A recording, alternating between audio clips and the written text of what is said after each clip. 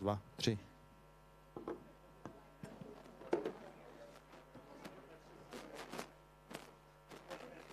Raz, dva. Raz, dva.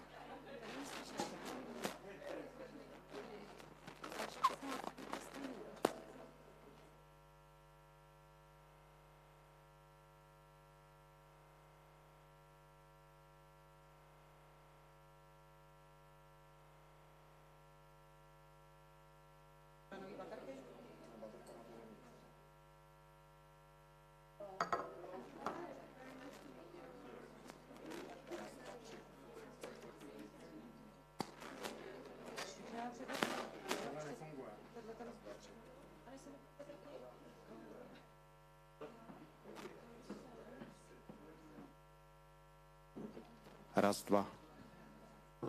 Jedna, dva. Raz, dva.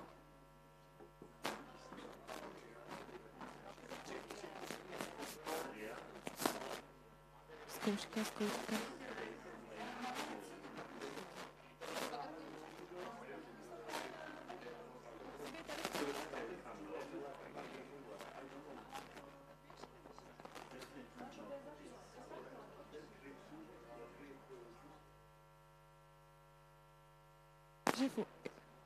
Zkouška, zkouška. A teď tohle zní dobře. Jo, ne?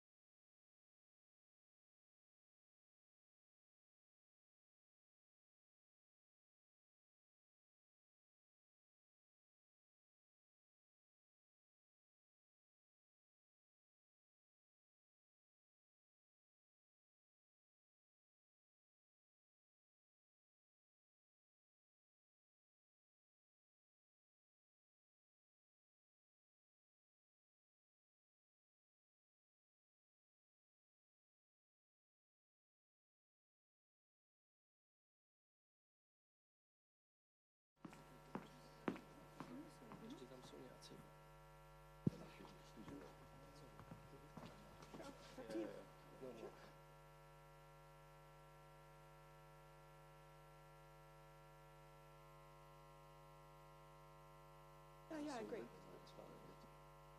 Okay.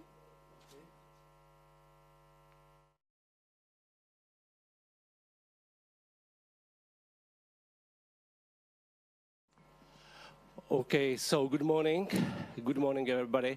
Thank you very much for coming for today's event, quite important event for us, for the Aspen, because the event is about the free media in our region. For us, for the Aspen Institute Central Europe, it's a part of the value-based leadership, education, digital stuff.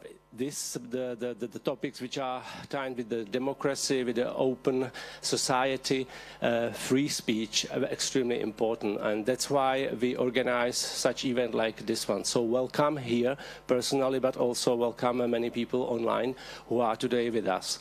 When actually I was it was this year in May in Miami, I met Vivian, and we discussed a lot of the stuff about the possibility to make such international event also here in the Czech Republic, but not for the Czech Republic, but for our region, for the Central Europe.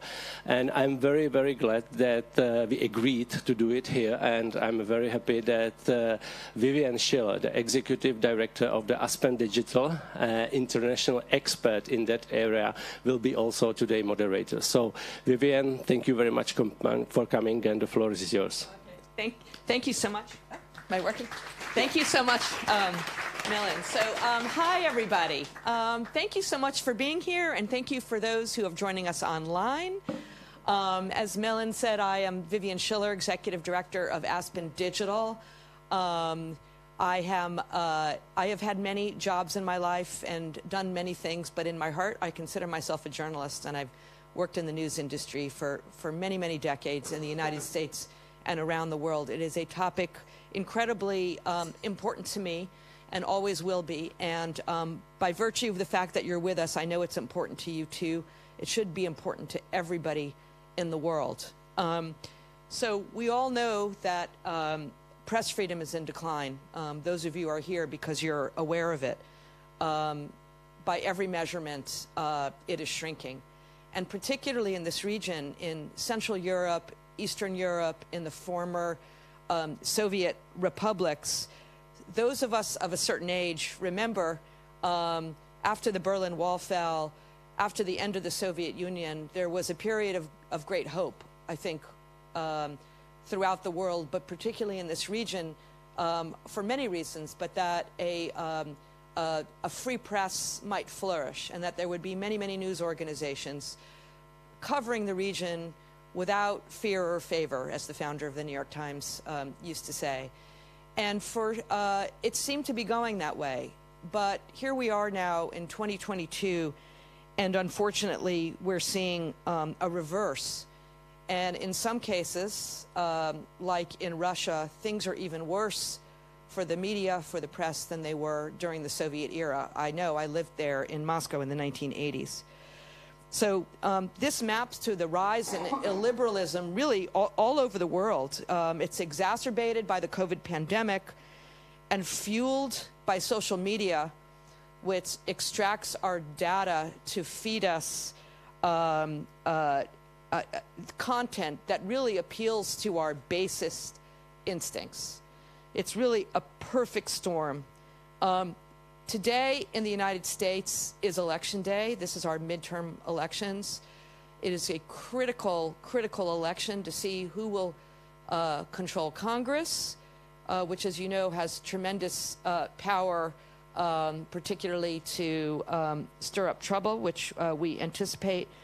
And so attacks on a free press are one of the things that I'm most concerned about in these elections. We are 2 years past the term of a president who called the free press the enemy of the people. Words I never in my entire life imagine I would hear coming out of the mouth of the President of the United States. But here we are, and his many followers agree. The rise of Fox News at a national level and the rise of what we call pink slime sites at the local level, which is basically partisan propaganda masquerading as journalism, is really changing the nature of how people understand and how tethered they are to the reality-based world. And many people that I talk to in the world and says, if we see free press declining in the United States, then there's not a lot of hope for anybody else. So no wonder autocrats are emboldened. But what I'm particularly excited about today is we have a group of people who I consider my heroes. They are all working in the region to tell the important stories that the public needs to be able to be engaged citizens in the world. And so we owe them our support. I'm excited to be speaking with them. And hopefully we're going to hear what we all can do to try to continue to support media in the region. Before we go on, I just want to say a couple of thank yous. Particular thank you to Milan and the entire staff of Aspen Central Europe, who have been spectacular partners and have embraced this idea from when we had that conversation over lunch. That's how the best ideas start. So hopefully this is just the beginning of doing more on this effort. I also want to thank those that provided us some funding for today, which includes Microsoft and the Bacala Foundation. So thank you to them. Luckily, we are having this discussion in the Czech Republic, which has one of the healthiest, unfortunately we will hear about not so healthy, but healthiest public media television station in the world, which is really exciting. It's public television that serves the public interest, which exactly as it should be. So with that, oh no, we're going to the video first, I think, right? Oh, okay. All right, we're going to the video first, sorry. First, we're going to show you a short video. This is from Ambassador Mark Gitenstein. He is the U.S. ambassador to the European Union, who I had the honor to have dinner with and meet with a few weeks ago in Brussels. And they have made it part of the mission of their mission in Brussels to do what they can to support sustainable, free, independent media. So he couldn't be with us today, but he wanted to say a few words, and then I'll come back to you. Oops, it worked perfectly during the test. I know. I saw.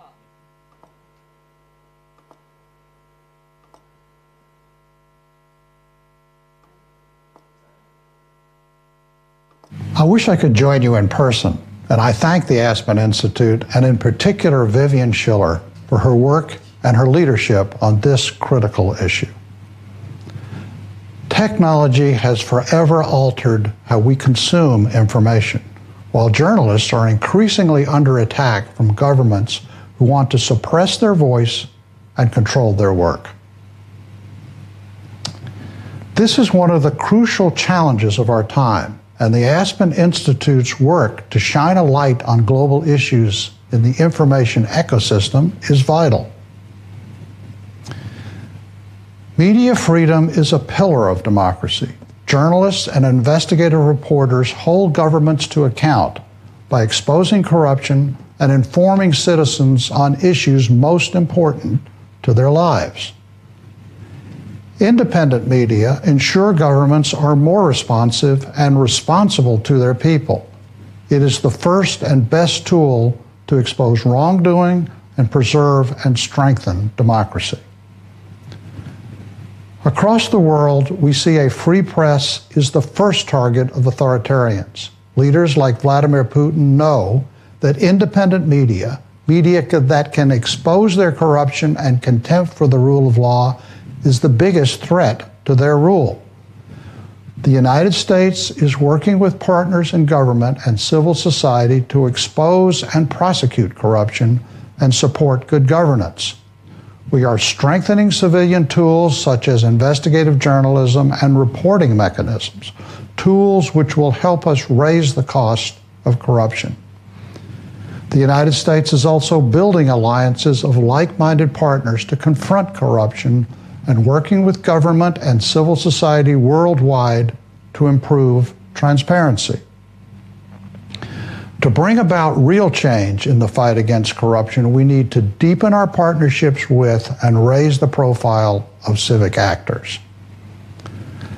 As one of America's greatest presidents, Franklin Roosevelt, wrote on the eve of our entry into World War II, quote, "Freedom of conscience, of education, of speech, of assembly are all among the very fundamentals of democracy, and all of them would be nullified should freedom of the press ever be successfully challenged," unquote.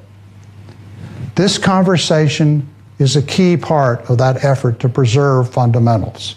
On behalf of the U.S. mission to the European Union, I thank all of you for your interest and your participation in this critical issue. Okay, thank you. And now I'm very pleased to introduce Petr Dvořák, the CEO of Czech Television. For more than 10 years, I think. He has led it to record viewership, and we are just so pleased to have you here today. So. Thank you for inviting me. If you put the camera to the table, I will put my I will put my iPad there.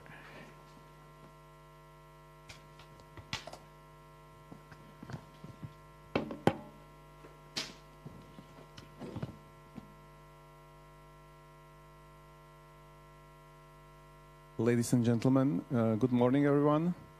It's a great honor for me to open the broadcast news panel discussion. And in my opening speech, I would like to concentrate on subject of how fragile media today is. A global pandemic, war in Ukraine, or a rising inflation across Europe. More than ever, the crises of recent years have shown once again how important the role of free media is in any healthy democratic society. At the same time, we often have to fight long-term battles to preserve their independence. We in the Czech Republic do not need a great imagination to imagine a world in which there are no free media. Until 1989, we lived in such a situation for 40 years. And the truth is that we have seen hints of this state affairs return from time to time, not only here, but also in other countries of the Eastern Bloc. The causes of such a development are complicated and complex. They are, on one hand, a global phenomena that lead to the erosion of values which we have accepted for decades. But on the other hand, they are also purely local, in case of the Czech Republic, quite specific and personalized.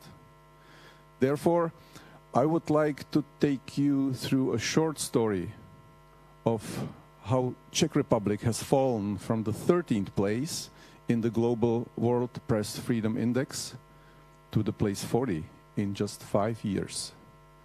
And I believe it will be a story to learn from. Some of you may know the story, but I believe it is important to be reminded from time to time. For a long time after Velvet Revolution in 1989, the media in the Czech Republic belonged to the various large foreign media companies. Czech businessmen, however, soon discovered that while owning media might not be too interesting from the business perspective, it made sense from the influence perspective. Andrej Babiš, businessman, politician, even the chairman of the strong populist party, the finance minister, and later also the prime minister, was one of those who bought a large media house in 2013. His entry into the media market resulted into the concentration of the political, business, and media power in the hands of one single person. That same moment, the public service media became his competitor and also a target of the critical political rhetoric of Babiš and also his party members. I remember various things from that time. I remember the moments when he publicly attacked our journalists, calling them corrupted trash, when he refused to give them information, when he refused to appear on our programs. I remember pressure in the form of legislative proposals to decrease or even abolish our license fee. I remember lying anonymous pamphlets, so-called audits, spread in the Czech parliament accusing Czech TV and myself of distorting information, non-transparent management, or even criminal offenses. At the same time, criticizing Czech TV became part of the political campaign of another important political figure of the Czech Republic, Czech President Miloš Zeman. Undermining trust in the Czech TV and, on the contrary, strengthening the unregulated, more marginal, and sometimes even disinformation media was an important part of his agenda. And on top of that, you can add far-right parties and politicians for whom challenging the public media will always be their agenda. As a result of this pressure on Czech TV and Czech radio, the Czech Republic fell 27 places down on the World Press Freedom Index between 2014 and 2019. But however, the pressure on Czech TV continued in the following years. After the public criticism of the Czech TV, its news coverage, and its management from the country's highest constitutional officials didn't work, after tens of thousands, sometimes even hundreds, thousands of people protested in the square in favor of the Czech TV, after laws leading to the economic starvation of the public service media were not passed by the parliament, the pressure took the form of staffing media councils. The media councils here in the Czech Republic have many competencies, and the newly elected members were tasked with destabilizing Czech TV, influencing its decision-making and especially its news and public affairs coverage, and ideally also changing its management, including the Director General, followed by the dismissal of Editor-in-Chief and several well-known journalists. Frankly speaking, it was an extremely difficult period. A period when I seriously wondered whether I had the strength to fight such a pressure any longer. But we made it.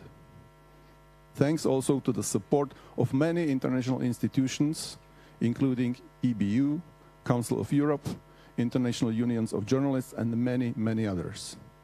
Thanks a lot for that support. In 2021, the Czech Republic still ranked number 40 on the World Press Freedom Index. This year, it jumped back to the number 20. What happened? There was a democratic election.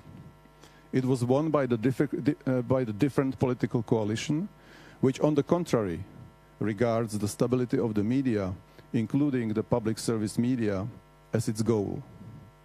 The current government and the current ruling coalition came with a proposal to include the Senate into the selection of media's council members, and we are at the moment negotiating a change of our financing to be stable, predictable, and independent from the political pressures. That's a good news.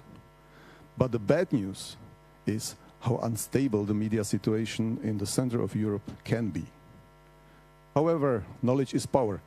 Therefore, I'm glad that today we have the opportunity to exchange our experiences, opinions, and best practice between each other. Many thanks to the Aspen Institute, Central Europe, and Aspen Digital for this opportunity. Many thanks to my colleagues who have come here today, and to people who are watching us online and who care about the positive future of the independent and free media in Europe. Enjoy the day and enjoy the event.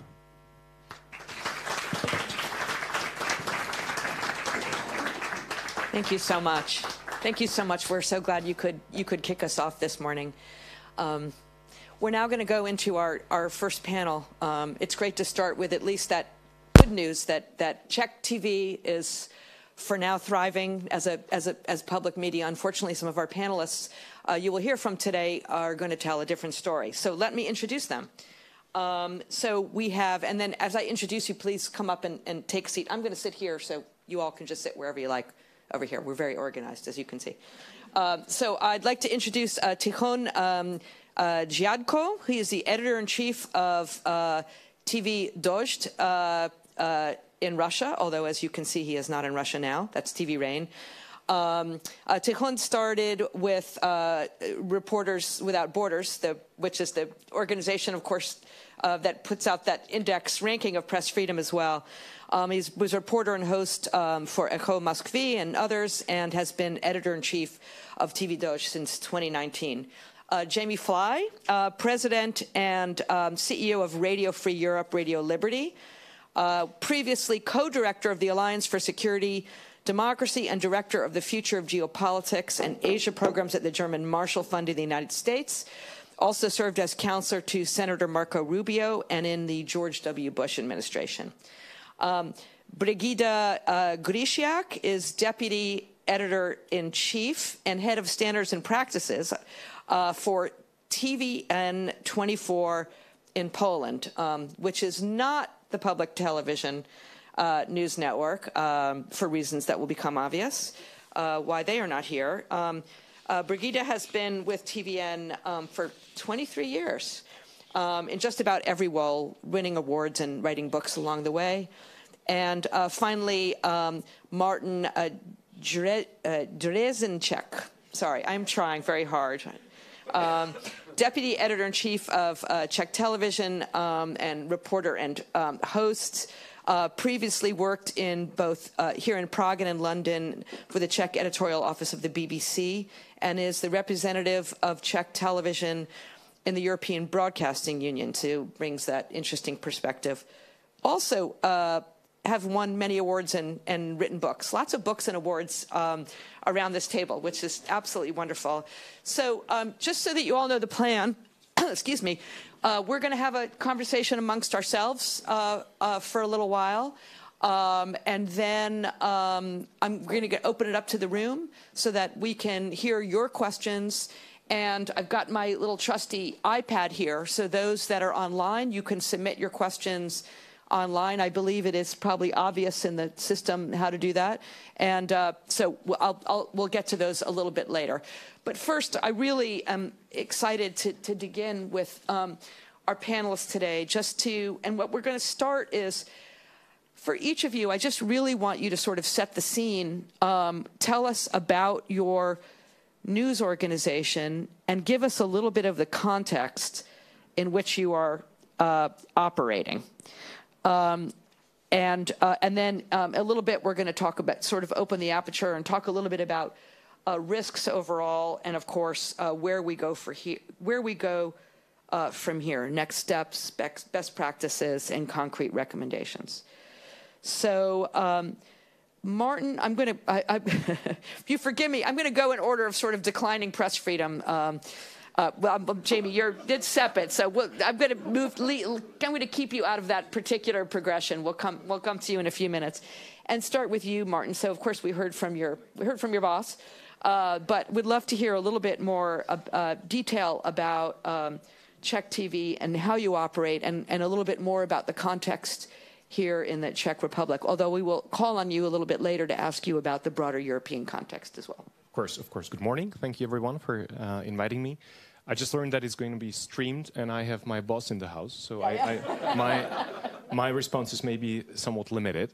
On a serious note, the situation here in the Czech Republic has been going up and down in the last, I would say, decade or 15 years that I've been with Czech TV, and I can see that on the foreign desk, for example, and what we do internationally, our correspondents abroad. I'm honored to be on that team. I think the Czech TV has been doing a great job.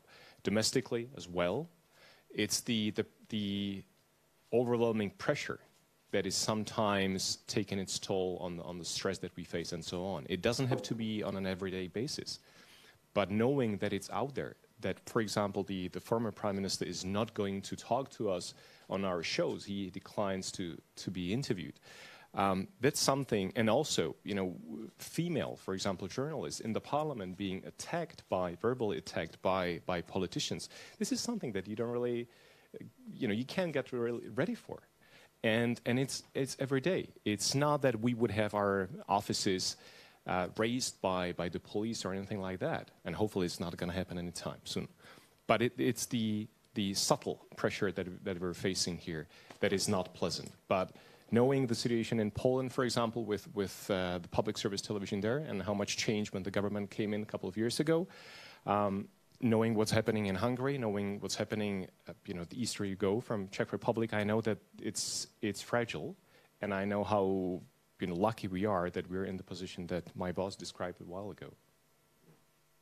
But it is, what you're describing, though, is sort of the beginnings, sort of the early stages of attacks on a press freedom, public officials who refuse to interview with you, verbal attacks on journalists, which riles up the public.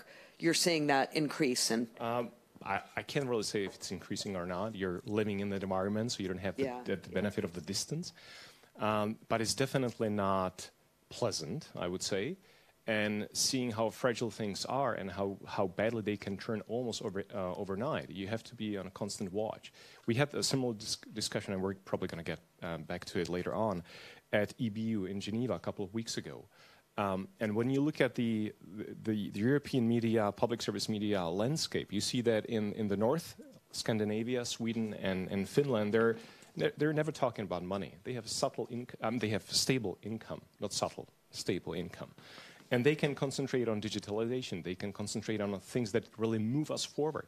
Then you have Central and Eastern Europe, which is still fighting for its very existence, and not really having enough income for big progress and so on, because it's just what it is.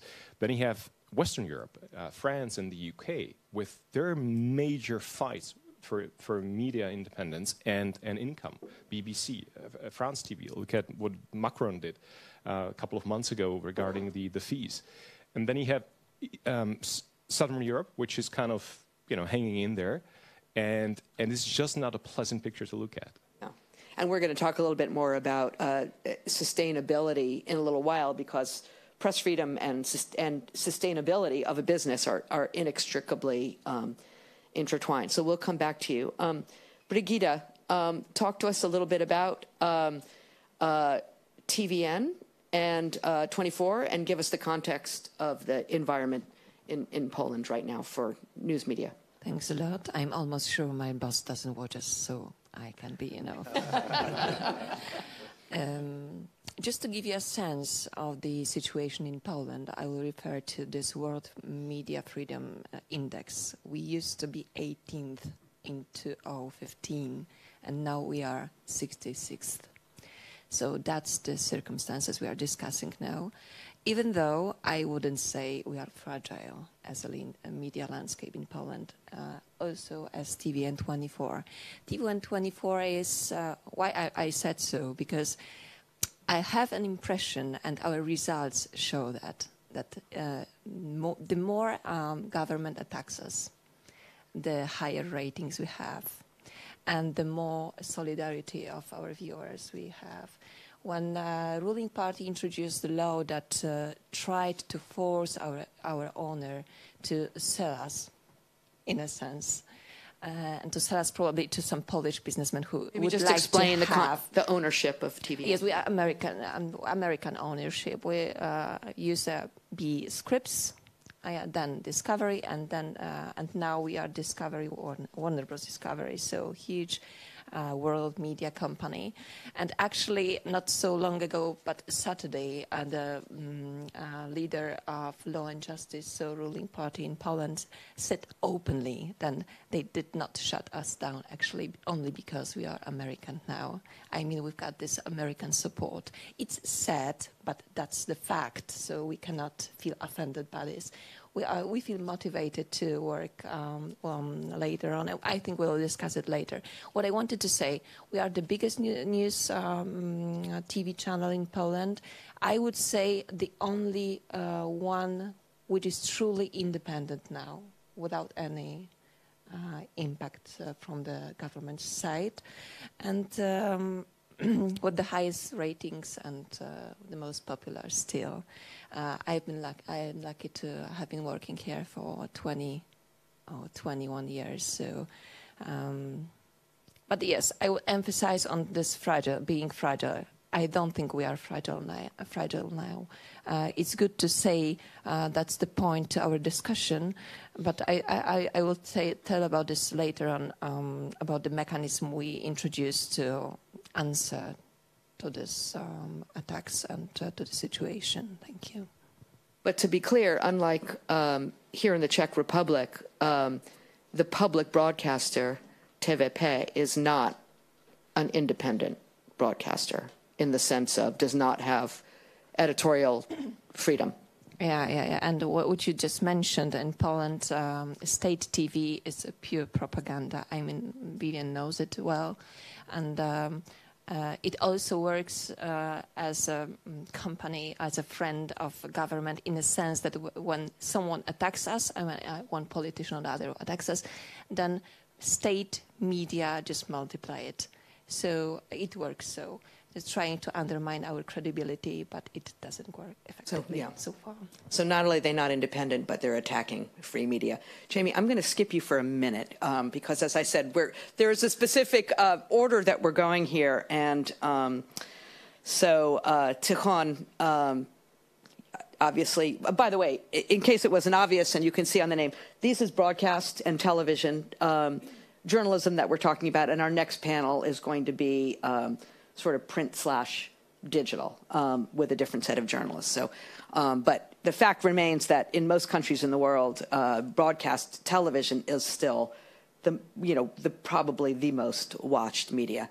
So, Tikhon, TV Dost, you were a thriving news broadcaster in Russia, and now you're not in Russia. So tell us a little bit about TV Dost and tell us about your situation today. Well, our situation is much less complicated than yours, because you are saying that your situation is fragile. The situation with press freedom in Russia is not fragile because there is no press freedom. So it's much easier. And it has never been easy over the last 20 years, but with the beginning of the war, everything has changed, and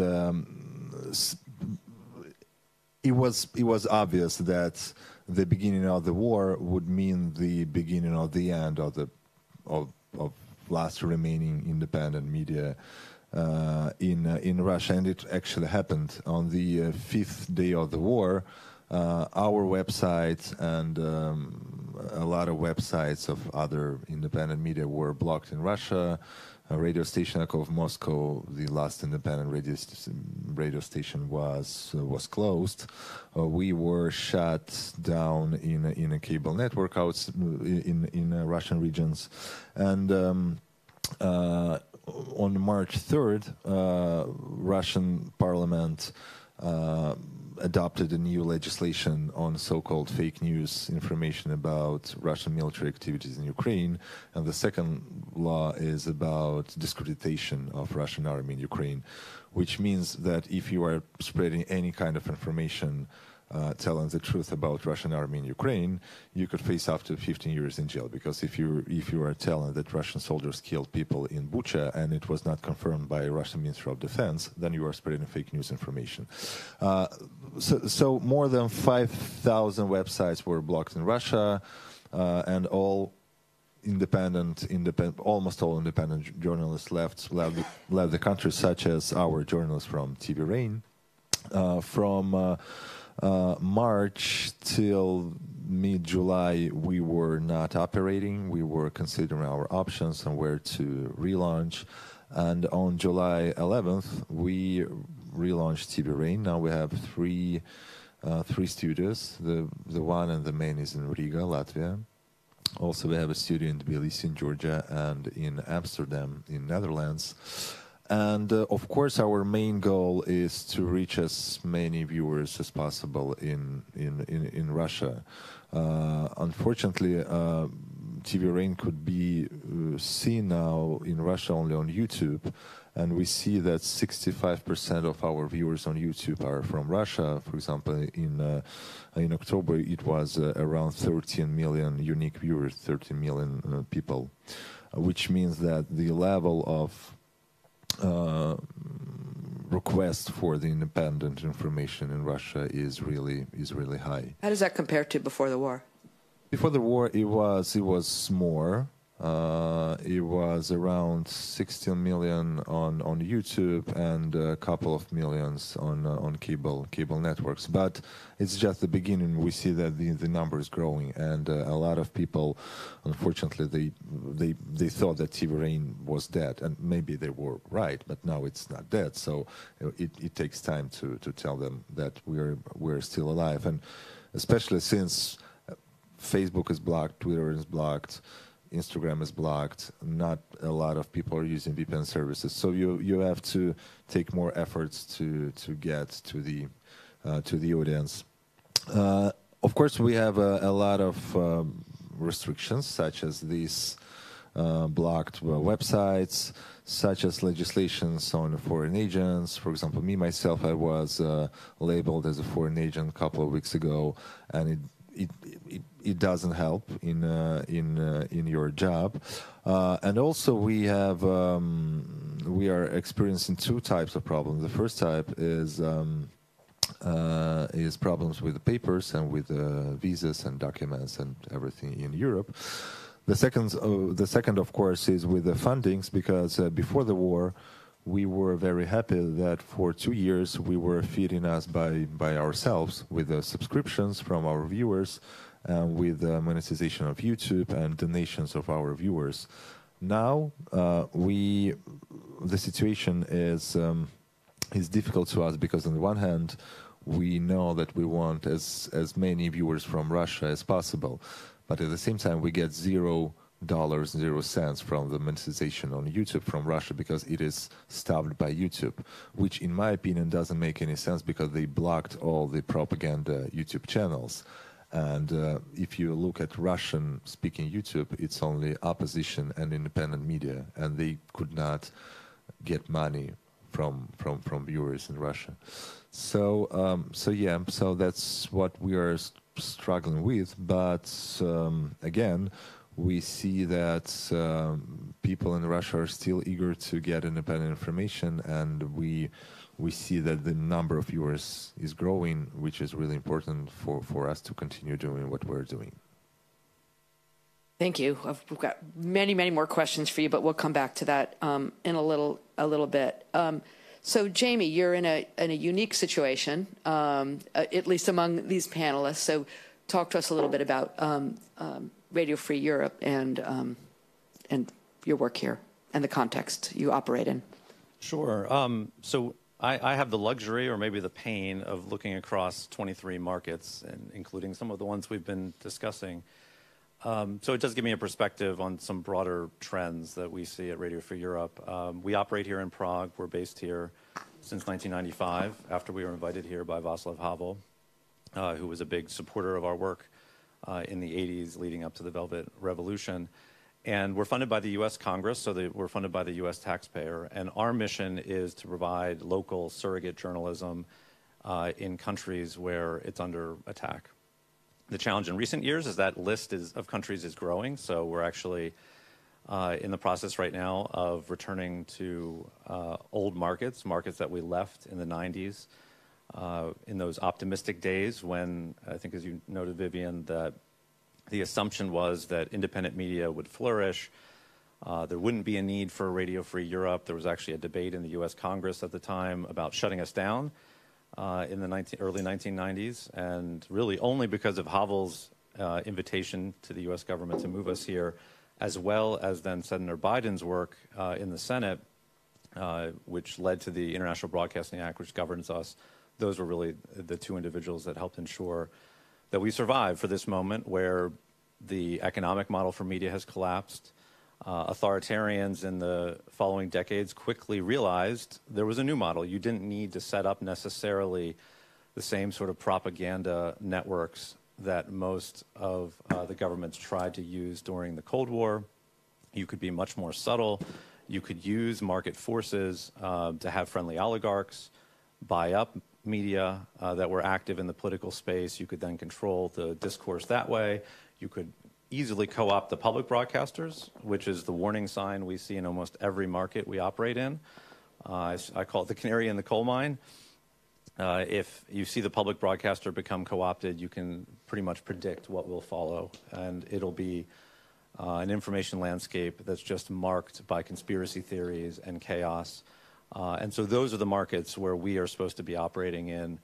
We cannot be the only solution, but we're part of the solution in providing objective news and information. The other thing I should note, though, these challenges are global, as was noted. It's happening here in the Czech Republic. It's happening in Western Europe, this broader situation with decline of media, information, confusion in a lot of those media landscapes. It's happening in the United States. And so some of the debates that Petr was talking about with Czech TV, there are similarities even to some debates about Radio Free Europe in recent years, which I'm happy to talk about. But that's the concerning thing, that really no one is off limits. No media outlet has been spared from this, no matter how significant the safeguards are. And the authoritarians are taking advantage of that. And in our case, like our colleagues working in Russia and elsewhere, the challenge has been how to keep your journalists safe and how to stay in the market when you're getting shut down, when you're getting designated a foreign agent, and even in the more extreme version, which we're starting to see in Belarus, where the audience now becomes potentially criminals for consuming information, which I fear is maybe where we're headed in Russia. And so these are the sorts of challenges that we're grappling with on a day-to-day basis. But I'll leave the more optimistic assessment for in the conversation, but I completely agree that the trends we see with the audiences, though, continue to hearten us because we see people continue to want to seek out independent, truthful information despite what the authoritarians are doing to prevent them from accessing that content. Thank you. I'm going to stick with you for a minute, Jamie. As we begin to segue, I want to talk a little bit about funding and sustainability. But first, I want to say it's just the notion that, in the early 1990s, the notion was you didn't need a Radio Free Europe because free press would flourish throughout the region forever is quite a statement. But when it comes to sustainability, you're funded, like you said, by U.S. Congress. There is debate about it. And in fact, we saw an episode not too long ago where you were effectively maybe not shut down, but there was a trajectory along which your journalistic freedom, which is enshrined in the way that Radio Free Europe and Voice of America are set up, was at jeopardy. Just talk a little bit about that. Sure. The good thing I'll say on the funding is we continue to have strong bipartisan support, and we just got our first funding increase in 5 or 6 years, just as Putin invaded Ukraine. Obviously, it's still not enough. We've got significant challenges. And despite some of the political debates in the U.S. in recent years about cutting back the international affairs budget, for the most part, we've been spared. We don't have as many resources as we'd like, but we haven't had to deal with significant budget cuts, although that's always a potential challenge. It is election day. Yes. The challenge we've had is this debate about control and whether we should remain editorially independent. That's enshrined in the International Broadcasting Act, which then Senator Biden led in the Senate. But there's a broader debate in the U.S., and I think it plays out in Britain with the BBC and elsewhere about what are these countries getting from these international media outlets? Should you just fund media for the sake of funding media, or should you be really getting something strategic in return? And that's really the debate that played out in the late part of the Trump administration. I think our colleagues at Voice of America often get the worst of this because part of their mission is telling America's story, and there's an ever-changing debate about what is America's story right now in politically contested times. Our mission is a little bit removed from that because we really focus on local journalism in the countries that we're working in. But that played out with a power grab, essentially, in the superstructure in Washington that oversees us and funds us, where all of the network heads, including myself, who run the networks, were all fired en masse by the Trump administration appointee once he took office. And thankfully, Republicans and Democrats in Congress immediately responded, held hearings, began to change the law to actually put in place safeguards to make sure that that cannot happen again. It reminded me, Petr's comments reminded me of this. We're going through that in the U.S. There's a legislation actually pending in the next month that will further strengthen our safeguards to make sure that one individual connected to one administration cannot make that sort of power grab. But it was a difficult time. I was obviously removed, living in Berlin at that time, but my editorial team here really had to stand up. Our editorial board all signed a joint letter to our funders in Washington, basically confronting them and saying this is unacceptable. It compromises our editorial integrity and our ability to operate in places like Russia, Belarus, where we're under significant pressure. So I think, like here in the Czech Republic, we're headed in a better direction, but it was a reminder that that danger is always lurking there on the margins. And it came at a really difficult time just for us, as Vladimir Putin was trying to modify the foreign agent law to target us with the labeling requirement, which ultimately became the way that the Kremlin forced us to close our physical bureau in Moscow. And while our team was trying to deal with that, they also had to have these worries about our independence from our stakeholders in Washington. So yeah, that the notion that you should be, that Voice of America, Radio Free Europe should be, again, sort of a propaganda engine, which luckily was resolved. But, you know, it just shows how we cannot rest, which, coming back to you, Martin, so again, thinking about funding and sustainability. So your funding is entirely, tell us about your funding structure. It's a license fee based structure like the BBC. Most of it comes from fees. Maybe Peter would have a little more to add, but it's fee based. The fee hasn't changed for 14 years. So imagine running a company, a business whose budget hasn't changed for 14 years. How can you innovate? How can you digitalize? The world is changing. The Czech TV Act, for example, doesn't count on having online presence at all, for example. And online is a big thing for us, for everyone. So, you know, the law and the level of fees is obsolete. It comes from a different century almost. Well, in fact, it does in the case of the TV Act. And Brigitte, with TVN, you have multiple sources of revenue. Oh, sorry, sorry about Mike. Sorry, it's okay. We share it. We are a private TV station, but coming back to the license, because I didn't give you the broad context of it. Last year, summer, we were waiting for 1.5 years for extending our license. There were no, either legal or meritorical circumstances that would somehow go against. So, and they prolonged our license one working day before it was to expire. So that's the kind of pressure we have in Poland. And one additional issue: we cover 65% of households in Poland, so we don't cover the whole Poland. So the competition with the state TV is not so balanced. They impact on society, maybe, but it's not maybe stronger than ours. So when it comes to financing, we have, I would say, it's always good to have more money to make some innovations, etc. But that's not our problem. The problem was not only for our TV and 24, but for all the media outlets in Poland. I think we've got one. We are the biggest one in Poland. Yes, with American money, and even though the Polish government attacked us in a legislative way. That's why 1,300 editors-in-chief signed some letter of support for us, because they were sure that when they can attack and shut us down, they would do it with everyone. So that was symbolic, I think. The biggest media outlet in Poland facing such troubles. I mean, not only this license one, but also this legislation I mentioned before, so trying to change our structure. yeah, that would do. I think that today we have, there is always a danger. There is always, you need to be cautious of it.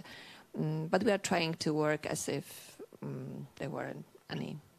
So trying to do our best to cover stories in Poland. But your sources of revenue also are in some ways under attack. So your sources of revenue are advertising. Tell us what... Yeah, of course. But it's not only about us, but all private outlets in Poland, media outlets in Poland. So it's obvious that for government-friendly media outlets, much more money from advertising. Yes, for us not. But we are big... From the government. From the government, yes, and for our state-controlled companies. What is more, I didn't mention it before, last year the biggest petrol state-controlled company bought more than 20 dailies, local dailies in Poland, and tens of websites and also weeklies. So in a sense, they took over a local media landscape in Poland. So coming back to your questions and advertising and stuff, they can just buy outlets they need. So that's the trend that is dangerous. It's not only Polish, I know. It's a trend all over the world, not only in Europe. Yeah, I know in the next panel we're going to be talking quite a bit with the others, not only about state pressure, but that news organizations that are being bought by oligarchs or those friendly to the state. So that is a model, maybe not quite as much in television, but certainly in newspapers and online. Tikhon, you mentioned earlier that tell us about your revenue picture. Obviously, so much of it has now been cut off, as you say, the demonetization of YouTube and the sanctions. Yeah, so before the war, as I mentioned, we were feeding us by ourselves. 60% of our revenue was coming from subscriptions and also from donations from our viewers, monetization of YouTube, and a little bit of advertising, since there was a ban on for advertisers to work with us, and from the distribution. Now, of course, this system is absolutely collapsed because our website still is blocked in Russia, so there is no subscription. It's hard for people to donate because of the problems with the cards. So there are just a few services where they can donate, and also the economic situation in Russia is worse than before the war. So now, unfortunately, we are very much depend on donors, on grants. Of course, we're very grateful, but it's not the world where we want to live, and it's not the world where we used to live and where we love to live, because we don't want to be, we don't want to depend on anyone, even though we have a strong principle that we are not taking money from the governments, but still, that's not what we... I mean, we want to earn money for ourselves, by ourselves. So now we still have money from YouTube, from views outside of Russia, but if we compare with the views from Russia, it's very sad. We still have donations from our viewers from Russia and outside of Russia, and now we are trying to get audience, English-speaking audience. We launched the YouTube channel in English. It is called Stevie Newsroom, where weekly we are making a show about news from Russia in Russian point of view. And we launched the fundraising on GoFundMe, and we are hoping for the possibility of advertising in cable networks in Europe. But again, we are very much dependent on donors now. But we hope that the situation will change in a couple of months. We're a thriving commercial business, and now you're having to act like a not-for-profit or a charity, which is quite a big... That's correct. Quite a big change. So but with the English language service is giving you other revenue opportunities, as I understand it. Well, we hope so, because when the war started, and when TV Rain, these 5 days of the war that TV Rain was operating from Moscow, we had something like 120 million views per day on YouTube. And when TV Rain was shut down, it was a big deal for international press, and we got a lot of support from the people abroad. And I think it was a moment when a lot of people who never knew that free press existed in Russia understood that free press actually existed in Russia.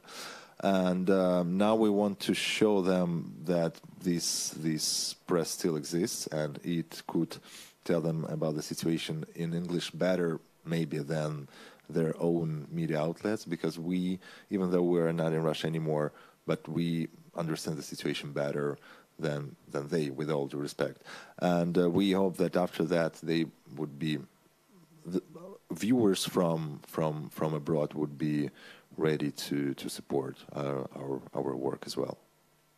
So I want to stick with you for a minute as we move towards talking a little bit about, I want to talk about the risks, the day-to-day risks for your journalists everywhere. So Tikhon, you are,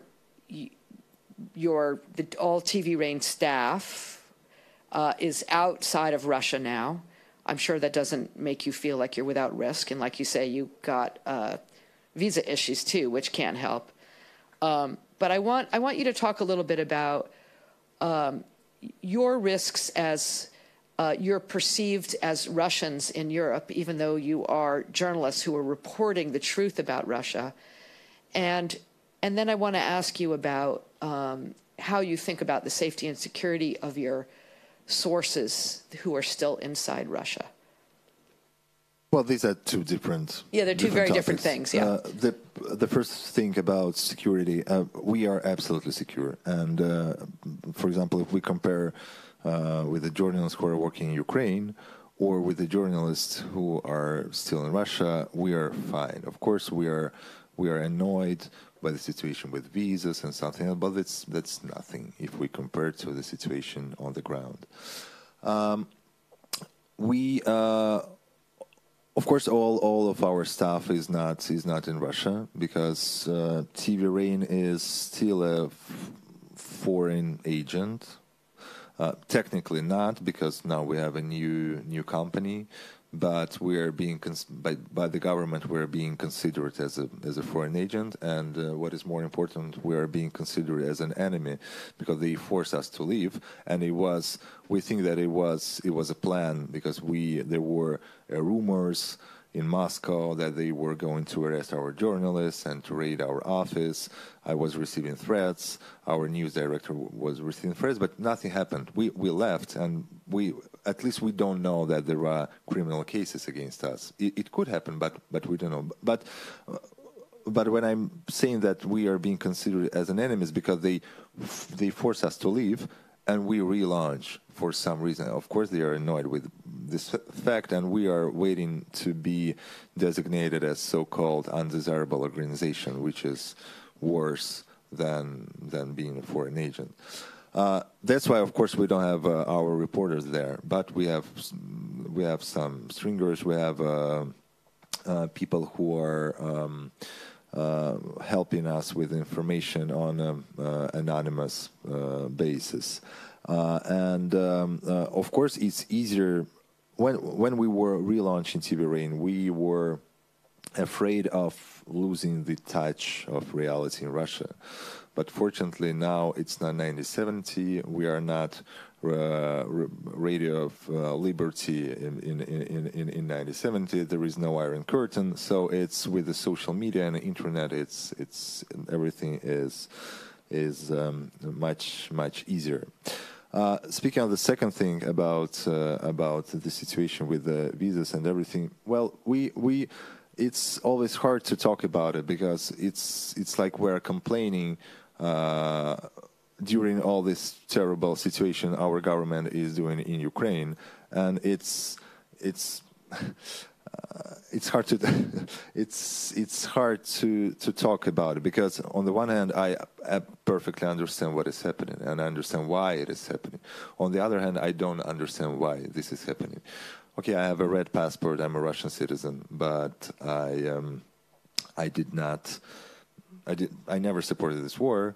I was always against it, and during all my life I've been working as an independent journalist trying to not to make this war happen. And I think that European governments, especially Eastern European governments, should try not to should understand that there are Russians and there are Russians.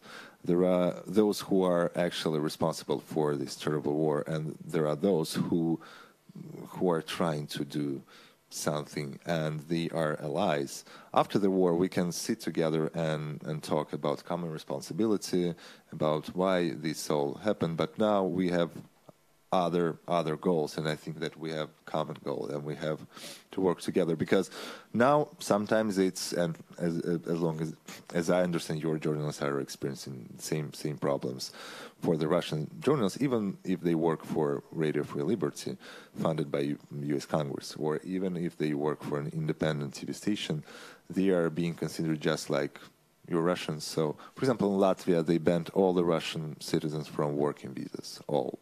No matter who you are, where you work, just all. So, and it's really complicated. But again, what is important to underline, it is nothing if you compare it to the situation in Ukraine with the journalists and with the citizens of this country. A tough situation, but war changes the rules and changes the way people think and feel. Jamie, talk a little bit about, you've got, how many countries are you operating in? We cover 23 countries, and we have about 20 offices. And the biggest challenge we've had in the last several years is just how to stay in country.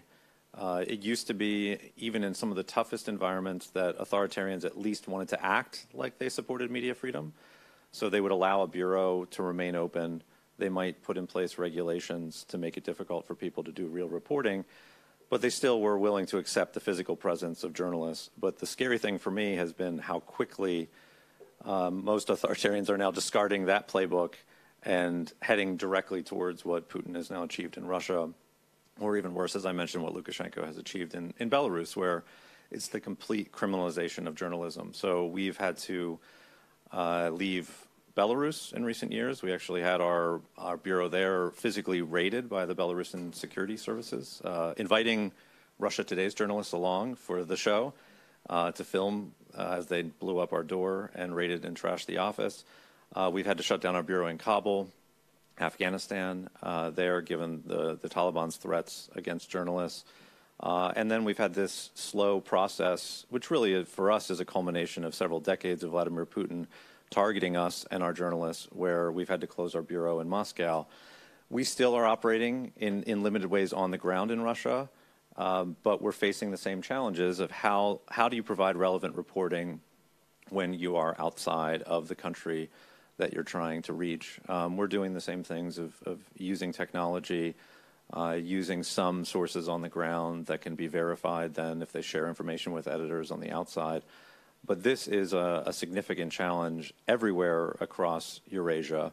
The other thing I'll just note, we have about 350 journalists here in Prague at our headquarters from all of the countries that we operate in. And even journalists here inside the EU are being targeted by some of these regimes. And physical threats, harassment, their families, even someone in Iran who is a family member of an Iranian who works for Radio Free Europe here can be sure that you're going to be targeted by the intelligence services. Just several weeks ago. And how does that manifest itself? In all kinds of extreme ways. Several weeks ago, we lost one of our Iranian journalists here who died due to cancer, 45 years old. His body was being sent back to Iran, and his body was grabbed by the IRGC, and they refused to give his family his body. So even in death, regimes are trying to target journalists and truth tellers. That's obviously an extreme version of it. We have 2 of our journalists still in prison in Belarus, actually detained as we were getting designated an extremist. So the pressure is extreme across every part of our coverage region. And on the visa issue, I'd just say, I'd say it's even broader than the Russian challenge. The Russian challenge is unique right now because of the stance the EU has taken. But as someone who has spent countless hours trying to negotiate homes for Afghan journalists, there's a broader problem with a lot of the immigration rules where I don't think most governments have created special classes for journalists and independent media because this is one of the most significant issues that we're facing. Where can people work safely? How can they still be close to the country that they're from, tied into those diaspora networks, but they can be sure that they're not going to be harassed, that they're going to not have to worry about their visa being renewed every 3 or 6 months. It's a significant challenge for us across our coverage region. We're spending a lot of time working with governments to try to address that. And where in the countries where you have shut down, like in Belarus, Afghanistan, you said you have two journalists in Belarus who are in jail. The others, did you bring them out? And where? And are you taking care of them? Are they living here, or how does that work? So we're adopting a similar approach to TV Rain and others. We're setting up new hubs. Some of our colleagues are able to come here to Prague and work from headquarters. But we've also set up new reporting hubs for each of the bureaus that we've had to close. We have a new office that's been established in Vilnius, which we've placed a lot of our colleagues from Minsk at, and so they're serving Belarusian audiences from Lithuania. And we have a large Russia hub that we're establishing in Riga, where a lot of our Russia programming will be done from, in addition to a number of other locations like Tbilisi and Prague. But a lot of that has taken significant negotiations, working with governments. Obviously, moving people and families is incredibly difficult, but it's something that is incredibly important to make sure that journalists can focus on their work and not have to worry about having a safe place to live or where their kids are going to go to school. And that's been a major challenge for us over the last several years. Brigitte, you're not facing a situation of reporters in jail, but you certainly are in terms of harassment. Yes, but what I want to emphasize while listening what Jamie is reporting on and taken before, our challenges in Poland, look like tiny, but still politicians are trying to undermine our credibility, not answering our questions. We've got access to public information, constitutional approved, granted, reduced, yes. So, and all this stuff connected with money also and advertising. When I'm listening to it, what you already said, I'm thinking how beautiful and crucial profession we have. It's amazing, because it's in Poland, the Czech Republic, and Russia, Ukraine now, every single place in the world. Jamie was mentioning how crucial it is that authoritarian politicians are targeting us, our families, to such extent. And coming back to your question, of course, it's not pleasant, I've been working here for 21 years. I don't remember such thing as not allowing us to enter somewhere to such meeting or press conference, or even don't allow us to enter a place where other media outlets can go easily. It's not pleasant. But I think that what is our answer, and what should be our answer to it? We should just be stronger and stronger in our standards and practices, and do what we should do. I mean, I always have this thought of Timothy Snyder in my head, just somewhere, that even or especially in these exceptional times, no matter how we define these times in Czech Republic, Poland, Belarus, Russia, Ukraine, or Iran, we need to adhere to given standards, because someday it ends. I mean, we just stay with our journalism, and some of our viewers say you should be as they are. I mean, state TV, state propaganda, and the answer cannot be different. We cannot be so. Maybe that would be a way to fight you know, to fight with government. But this tension is something natural, and we understand we are to control them. So I don't know any politician who likes journalists, you know, but and it's okay. It's okay. I don't mind. Yes, that's right. But I would like them to let us do what we should do. Yes, and yeah. You know, I don't want to regret because I heard what I heard. You know, it would be, I think, it's nothing. But of course, we would like to have our constitutional right protected and introduce our politicians in Poland. But we have what we have, and we need to find ourselves in that circumstances.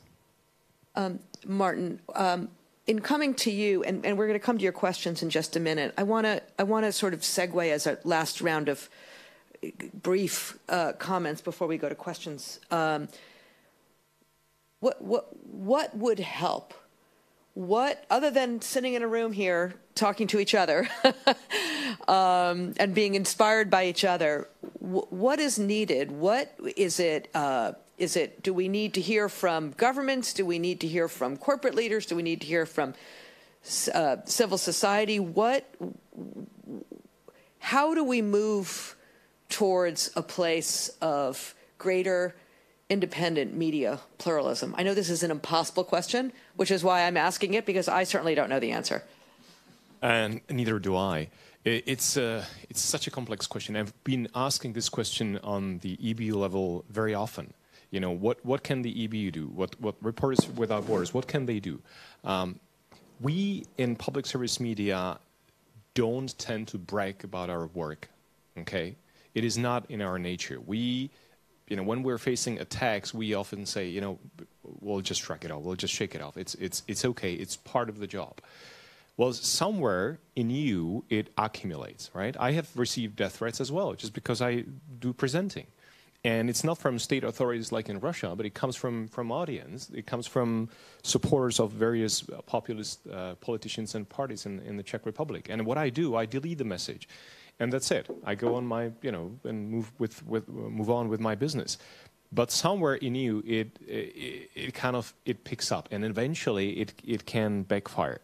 The answer is we just got to do our work. We just have to concentrate on truth and on you know, sincere reporting and doing our work as independently as possible.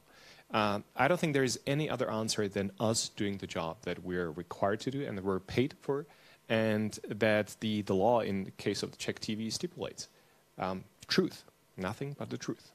But you're saying it may not be enough in cases. I totally get that, but that's what it is.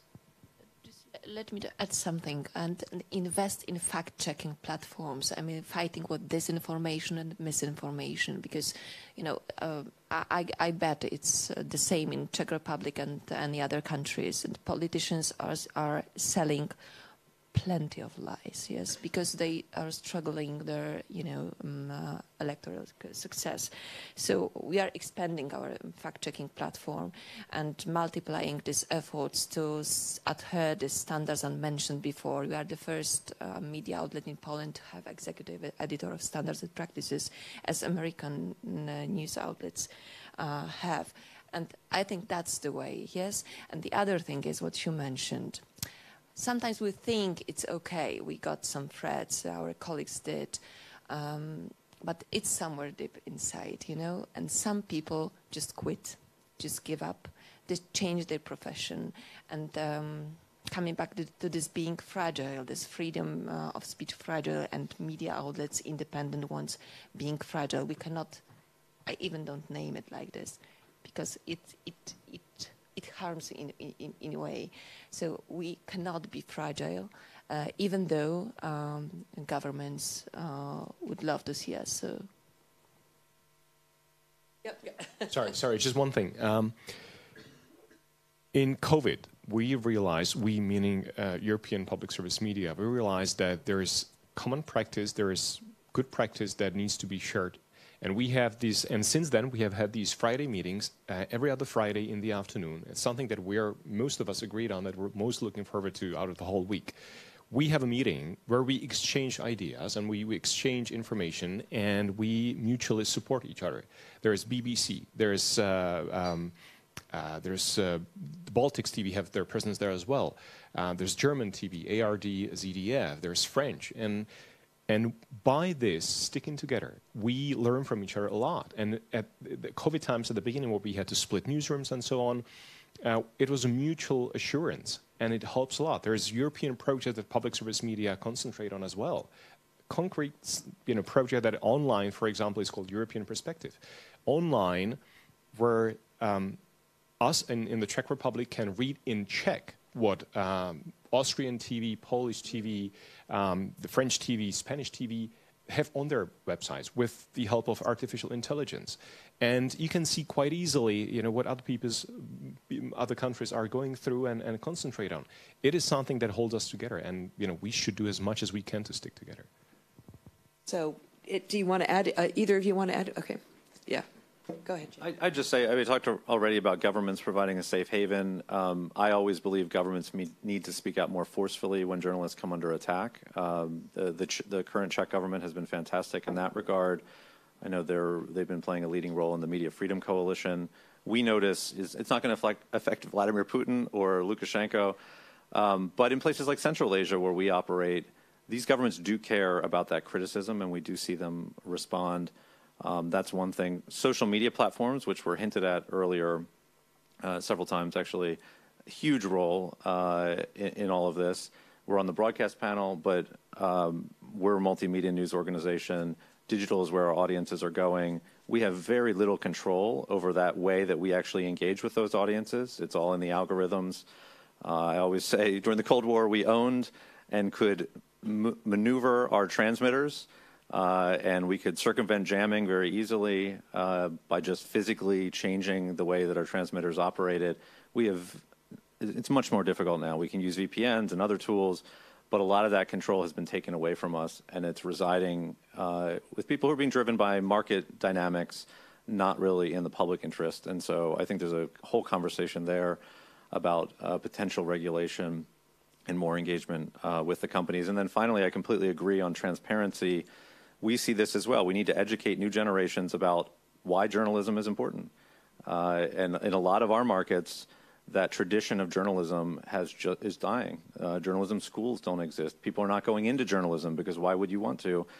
And the audiences also don't understand the role that journalists play. They think that if someone just posted something on Facebook about something they saw on the street, that has the same standard as something that's deeply researched and reported. And so we're being even more transparent about our standards process, putting our standards editor out there to talk more about how we make decisions, engaging in conversations with our audiences about how we make decisions about what to highlight in our reporting. And I think the more news organizations that can do that, the more likely that we can convince audiences that there is a role for journalism going forward. That's what we learned from our American friends, and now we are trying to cooperate with our local friends in Poland, because they are under huge pressure, and apart from financial help they need, for example, lawyers. So we are trying also on them. Yes, it's crucial meetings. And referring to what Jamie said, the more government attacks us, the more we need to explain people why do we act that way. Why do they cover some stories, and why state TV do not? And what's the question why is, I find it crucial, because people sometimes do not understand why do we do this and why do we do it that way. And but ratings are okay, so I'm I'm a bit optimistic. Yeah. So transparency, collaboration, hearing solidarity, hearing from state leaders in countries where that will happen, speaking out more. Social media regulation, I fear we're about to lose the only live public news social media platform out there in Twitter seems to be circling the drain. So let us now go to, with our just remaining minutes, questions from the audience. I have a couple online, but I'd love to start in the room. Okay, yes, please. If you could stay. Okay.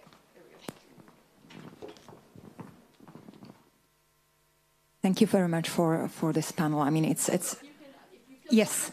My name is Adriana Dergam. I'm from Prague Center for Media Skills, which is an NGO focused on media upskilling and education. My question would be for Tichon Ziatko. In what extent, because we spoke about collaboration, in what extent you and other, I would say, opposition or exiled Russian media as Mediazona or Echo or Meduza are collaborating together, sharing best practices in terms, for example, of monetization, cybersecurity, this kind even like how people's management, and if you coordinate about, I would say, it might sound badly, but dividing markets. You mentioned one important thing, which is broadcasting the Russian point of view, the opposition Russian point of view in English. But for example, I miss this in Spanish, which we are talking about Latin America, 600 million people, or Spanish-speaking population in the US. So is there a kind of alignment, coordination among you? Thank you. Well, I would say that, unfortunately, it has to Vladimir Putin the war, so that finally Russian independent media start to collaborate, because before it was a crazy competition all the time. But now, well, first time the collaboration was after the law on so-called foreign agents, when, for example, we made a marathon with all the biggest independent media in Russia, and then now after the beginning of the war, of course, we share information between ourselves. We are absolutely. Before, it was hard to imagine that we would, I don't know, post on Telegram the link for the article of Mediazone or something, because why would we? Now, of course, we do it, they do it. We share information. We share. We collaborate in administrative questions such as visas and everything. So, again, for the second time in our history, we are now working together, which is amazing. Unfortunately, it happened on such tragic and terrible period of time, but it happened.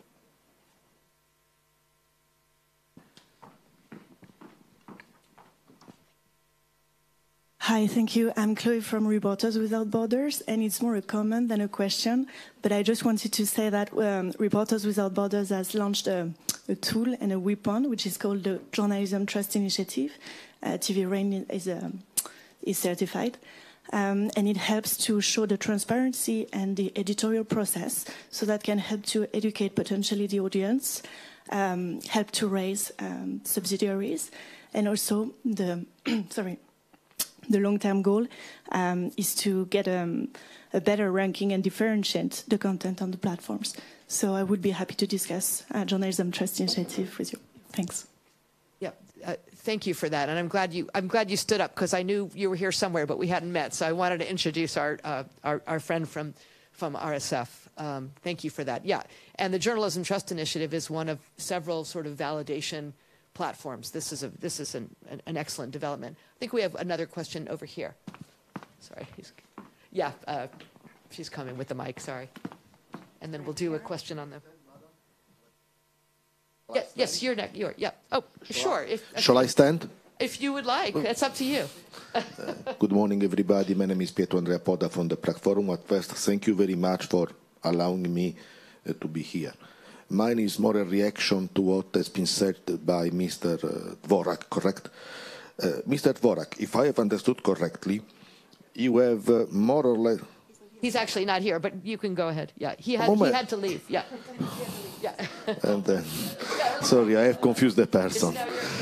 But doesn't matter, because what I have understood is this, that it has been said that at the time of the government of Mr. Babiš, journalists were often attacked or eventually insulted by the government and its members, and in any case the conflict of interest of Mr. Babiš as Prime Minister as well as owner of media was something, a matter of concern. Is this what has been said? Did I understand correctly? if so, I have the impression as a Westerner that, of course, and maybe I'm going out of the scope of the conference, but I have the impression that You form this as a question. The Western media are often against whoever in politics doesn't really respect what can be labeled as political correctness. So I see this with Mr. Babiš, I see this with Mr. Berlusconi when he was the Prime Minister of Italy, and with the current Italian persons in the government, with Trump as well. A bit of a bias, that's my impression at least, against whatever these people do and say, as long as they are not sticking to what is the mainstream political correct version of the facts. And then these people react. So can it be that also politicians in power has the right to react and eventually to criticize those who criticize them? This would be my question. Thank you. Who would like to take that one?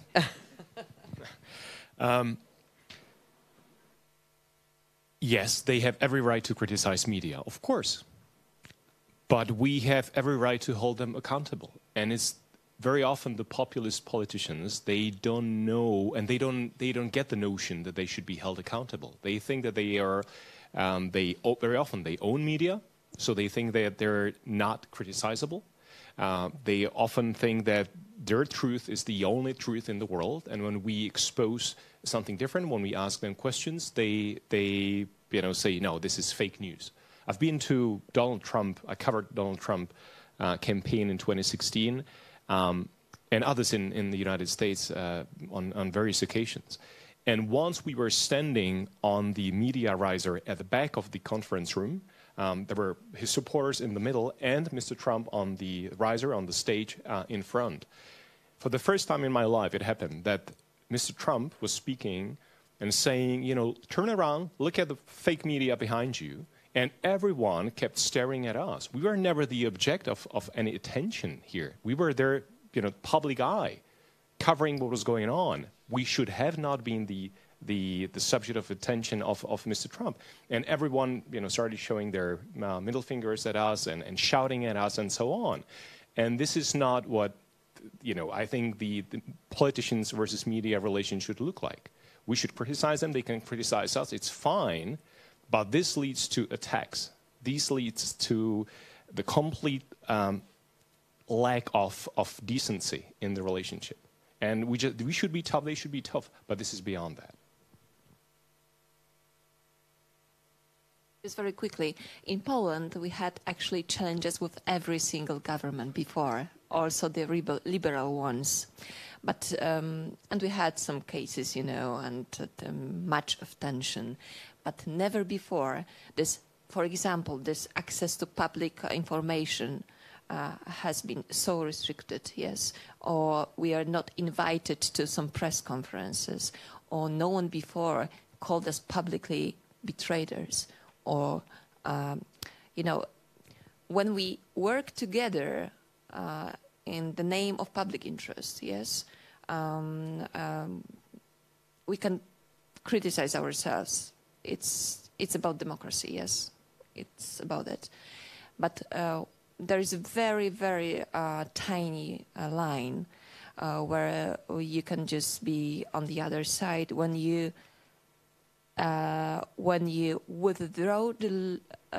withdraw my mandate as a journalist to cover stories, because that's my job.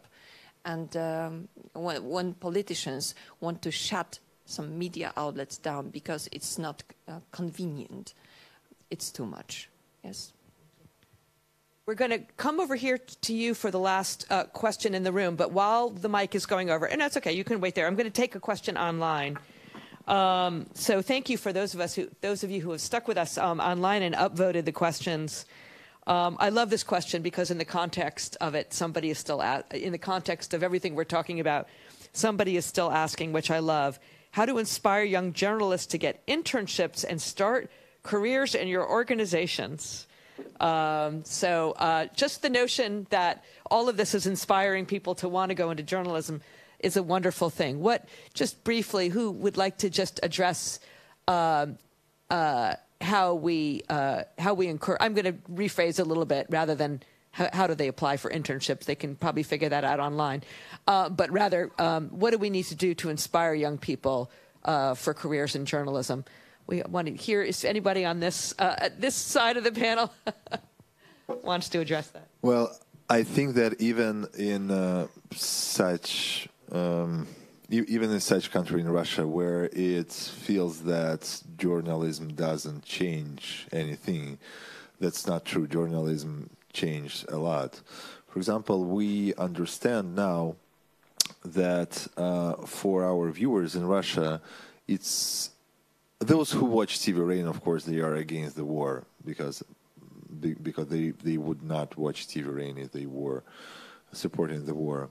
And in Russia now, it feels that everyone is supporting the war because propaganda is everywhere. And for the people who are against the war, it's really important to understand that they are not alone.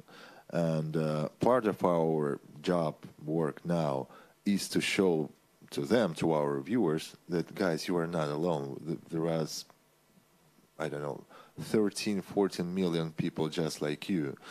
And we received a lot of feedback from the viewers how important it is for them to see, I don't know, for example, on a chat, on YouTube stream, see messages from people from St. Petersburg, from Samara, from Vladivostok, from all over the country, and to feel that there are a lot of people just like them. This is one of the reasons for being a journalist now in Russia. Thank you. That's a perfect answer. Okay, last question. Hopefully a brief one and a brief answer because I'm holding you all up on your break. Thank you so much. Hello, everybody. My name is Tomáš Bouška. I'm representing Novinářský inkubator, the journalism incubator, an NGO based here in the Czech Republic. I'd like to thank the Aspen family for holding this event and especially this wonderful panel, the morning panel. I have a little question here. How naive is it, according to you, to ask for establishing a sustainable platform for the training of future journalists, your colleagues, who could strengthen, the front line of free press? Because as we hear, and I'm sure we will hear some more about this, the free press is at stake. It will go on like this. And if there's one thing that is sure, I guess, it is that this is strongly demotivating for young future journalists, leaders in the free media. So I wonder, there's many other NGOs that I can see here in the auditory who try to provide some education, support, a career push to the emerging independent journalists. Your question is what needs to happen in order to create such a platform? If there's a way, or if this is just a too naive question. Thank you so much.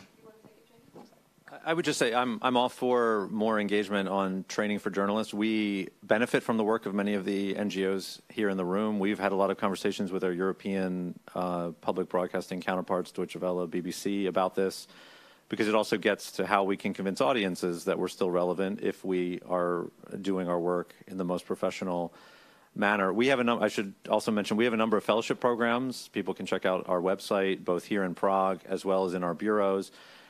And what I've seen that you need to do to convince people to go into journalism, they need to be convinced that there's a future career for them, that there are jobs for them. And the problem in many of the countries we operate in is when you have only oligarch business models, why would a truthful journalist, an independent journalist, decide they want to pursue that as a career? If there's really only one real news organization that they can work for, it's much better to go be a lawyer or a doctor or something that is sustainable over decades. And so I think if we want to inspire people to go into journalism in many of these countries, we need to first tackle those broader problems with the media landscapes. And we need more media diversity in those markets.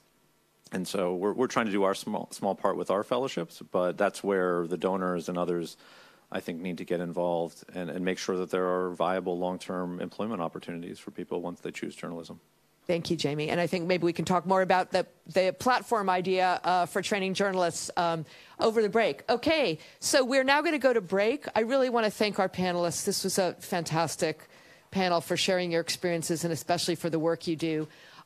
Break outside, and we'll be back here at 11 o'clock. Thank you so much.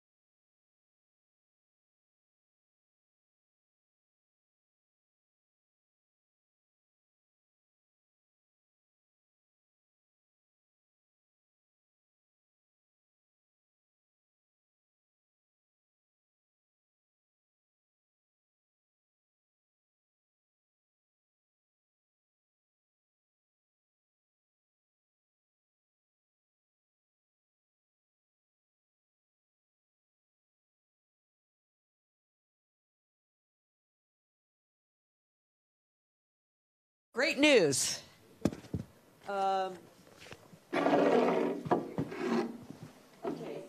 Thank you. I'm equally as excited for this conversation as I was for the last one. We're now going to be focusing on print and digital news media. I mean, there were different ways we could divide this up, but this seemed. I think there are television and broadcast news entities have certain things in common, and so do sort of print and digital, which are different. But you know, a lot of digital stems out of print, and so we've got 5 amazing journalists here who I am now going to introduce. So all the way at the end is Matusz Kostolny. He is the editor-in-chief and one of the founders of the independent journal Denik N. Am I pronouncing it correctly? Okay, in Slovakia. For 20 years, and I'm sure we'll hear more about this, he was with SME. The last 8 years of those 20 as editor-in-chief. And I'm sure we'll hear more about why you left SME and created Denik N. Next, we have Sevgil Musayeva. She is the editor-in-chief of Ukrainskaya Pravda, a journalist since she was a young girl living in the Crimea. Ukrainskaya Pravda, which you created. You didn't create. Okay. Okay. All right. So, but you're editor-in-chief nonetheless, reaches up to for 8 years, 4 million people reporting on everything from the war crimes to Ukrainian civilian heroes, and I particularly love published an exclusive list of oligarchs' yachts and planes around the world. Next, we have Andrea Prochowska. Oh, did I get it? Oh, no, Prachavskova. Prachavskova. Okay. Deputy editor-in-chief of Respect here in the Czech Republic. She's the founder of Nazavorany, which means opinionated. I messed that up too, I'm sure. Which is a nonprofit project arranging discussions for young people about the political situation and issues like climate change, fake news, and education. And we're going to talk about fake news. Next, we have Natalia Antalava, co-founder and editor-in-chief of the award-winning media startup Coda Story, which is based in the United States and also in Tbilisi, Georgia, where Natalia lives.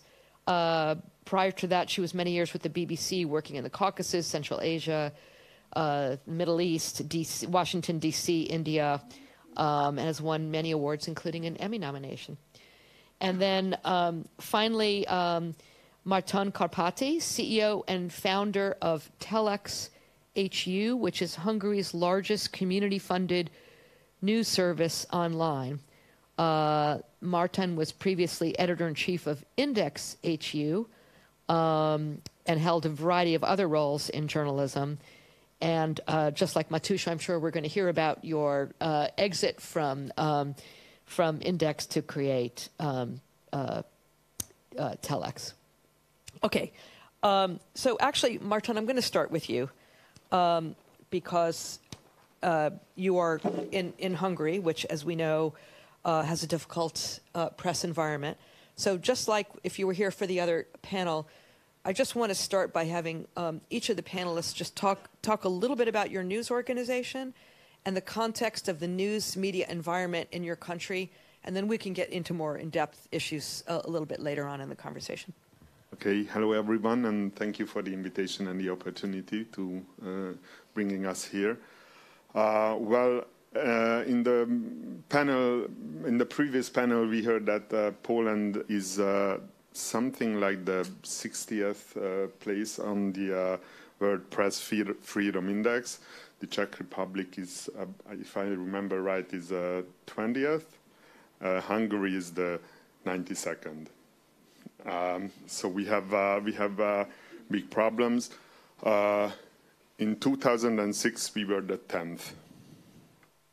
So it's a deep decline. We have we have a complex and tough situation in Hungary. There are several parts dysfunctioning. The public service media is owned by or is managed by the pro-government forces. There are more than 50 news outlets gathered into one company. They all serve pro-government lines, and it's really hard to reach the people outside of Budapest with real and independent news. You want me to talk about the Hungarian landscape more? Sure. Yeah. So this is how we look like. There's another problem, the advertisement market. The biggest advertiser in Hungary is the state. These money spent on advertisement in Hungary from the state don't go to independent sites. They only go to pro-government sites, which distorts the market very much. As an independent journalist, there are a few of us. It's really hard to... the biggest problem is accessing information. And this is nothing compared to the problems we heard from the Russian colleague in the previous panel, or what we're going to hear from the Ukrainian colleague later on. But yet it's still a problem. We don't get invitations to press conferences. We don't get answers from state-owned organizations. We can hardly talk to pro-government politicians. We have to chase them on the streets with camera, and yet we still don't get answers. So it's a tough situation, and I used to work as a journalist for more than 25 years, and I have never thought that it's going to be this hard to work as a journalist in the, let's say, in the middle or the east part of Europe in 2022. But it's getting worse and worse, and we have to keep fighting. Thank you. I have more questions for you, but That's we'll come back to that in a little bit. I'm going to jump around a little bit. So, Sev, I'd like to come to you. Talk to us a little bit about Ukrainská pravda and talk a little bit to us about operating and reporting out of Ukraine today. Oh, thank you for this question. So, Ukrainská pravda is leading newspaper in our country, and for the first months of war, we had around first days actually around 7 million readers, then 4 million for maybe 6 months, and now it's around 2 because people, I think that they're tired about Ukrainian news and about like grief and everything you receive on the daily basis for the last 9 months already. So how is changed? It's changed dramatically. So because before war we focused more on political issues, on domestic issues. We covered corruption, we covered reforms, we covered anti-corruption strategy. Now 90% of our coverage on the front line and war, of course. We have our reporters working from like from front lines from different cities. We have our sources in occupied territories by Russia. So, and only 10% maybe about political issues, corruption and investigations. And even such news irritates some readers because they think it's not time to publish like controversial or maybe things that can ruin, for example, the support of Ukraine. So, and about our work during last 9 months, so I think that I feel myself as Robinson Crusoe, and you face with new incredible challenges every single day. And it's all about like financial pressure. It's about emotional pressure. It's about, of course, relocation of the team to safe places. Then last 3 weeks we have another one challenge. It's about electricity and internet. So sometimes you have a challenge just to produce the news. I remember I left Kiev on Wednesday evening, and on Wednesday morning I was trying to join Starlink to the generator. And I think that it's also about Ukrainian reality now, when you're trying to join, to connect Starlink with a generator that works on fuel. And I think that like two realities meet in Ukraine now. But still our people and our team, of course, people are really exhausted emotionally, but they want to work. They have this passion because it's the battle for our country, the right to our country to exist.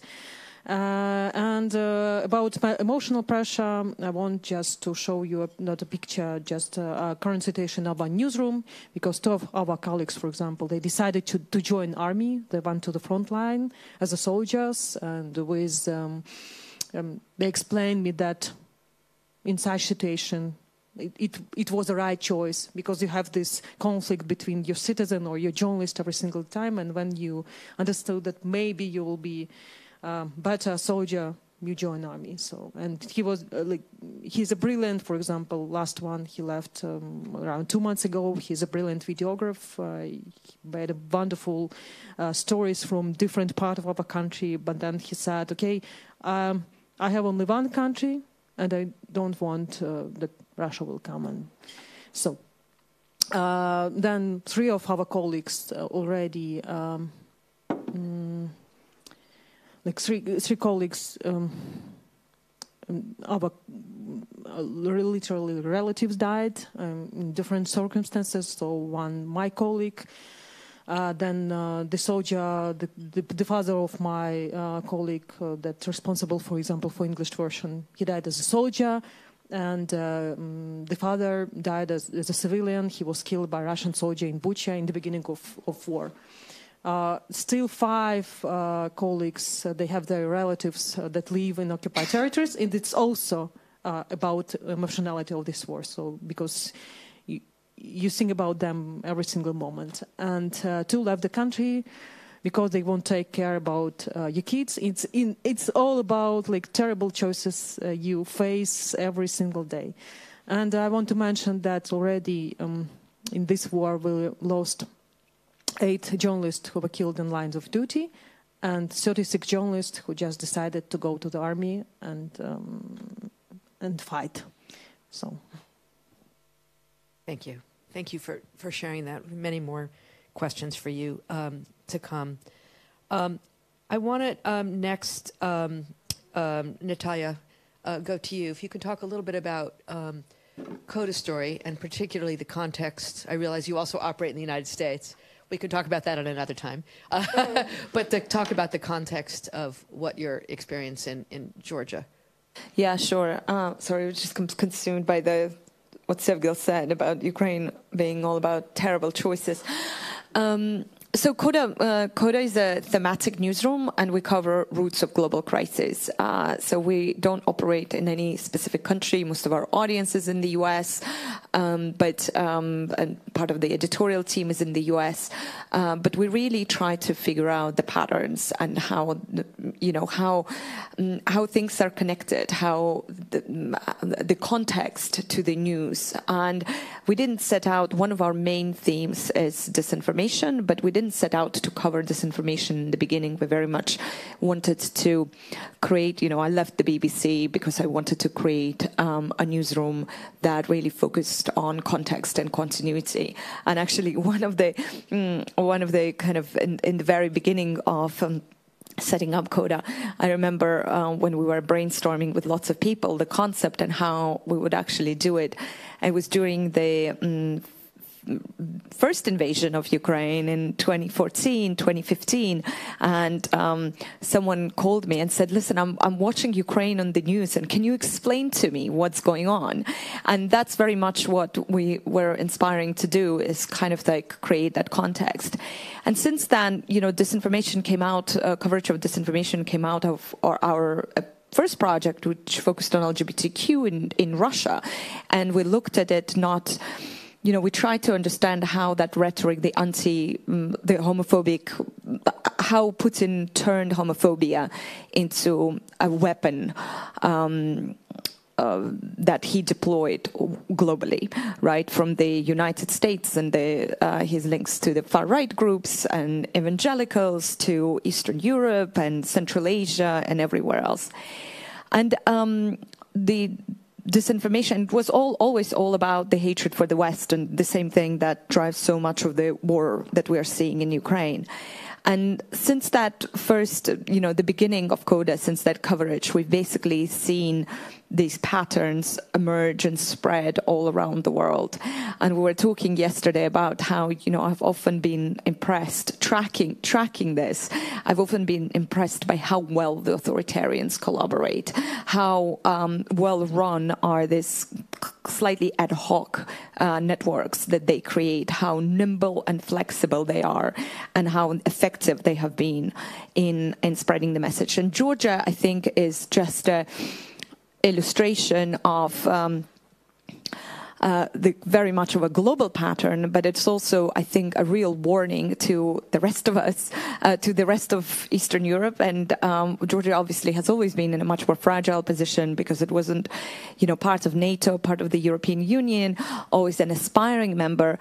But literally 2 years ago, I remember sitting at a background briefing with someone very senior at NATO saying, you know, it's Georgia. It's going to be Georgia first. You know, Ukraine really doesn't have a chance. It's, you know, it's Georgia that's going to be first. And just the deterioration of freedoms and the squeezing of that space, that public space in which media can operate and be successful, has been extraordinary. Just this week, the head of one of the main opposition channel was sentenced to 3.5 years in prison. The channel will almost inevitably shut down because they don't have the money to continue broadcasting.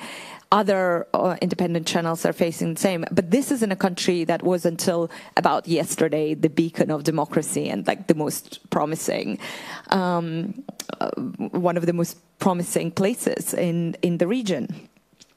So I think, you know, it's really underlines the urgency of action, of doing something and creating, you know, rethinking our approach and what it has been, because it hasn't worked. We are backsliding, and I think it hasn't worked for a whole number of reasons, and maybe we'll go deeper into it. But, you know, I was listening to the previous panel, and there was so much, you know, great stuff. And one of the things that Tikhon said was, you know, at least we're not in the 1970s, like at least it's not the Iron Curtain.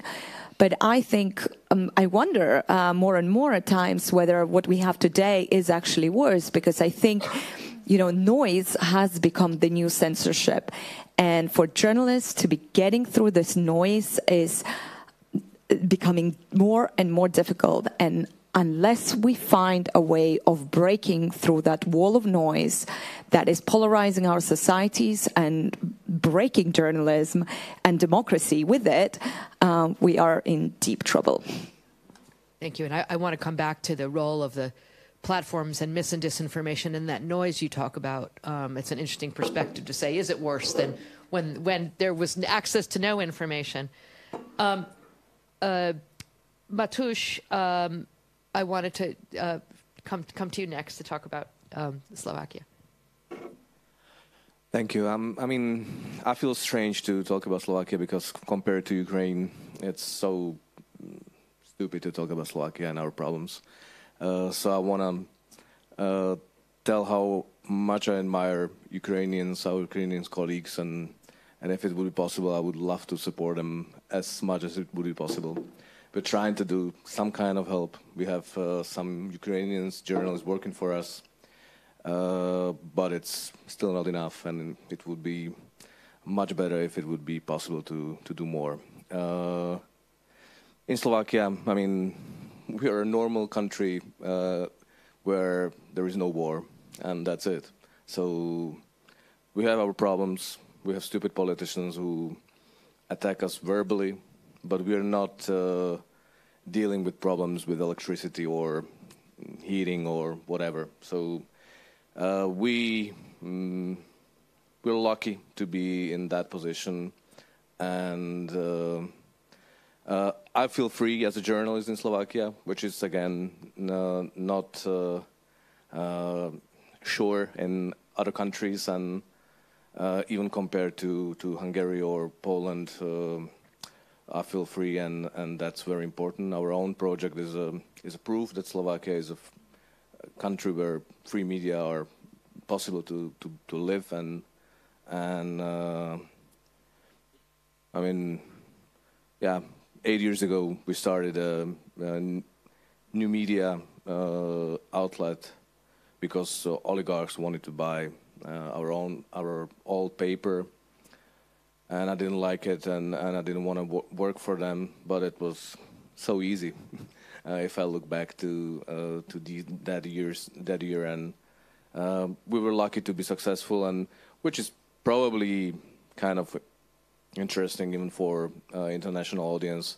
We were able to start a subscription model which is profitable, and we are as a company, as a newspaper, we are profitable.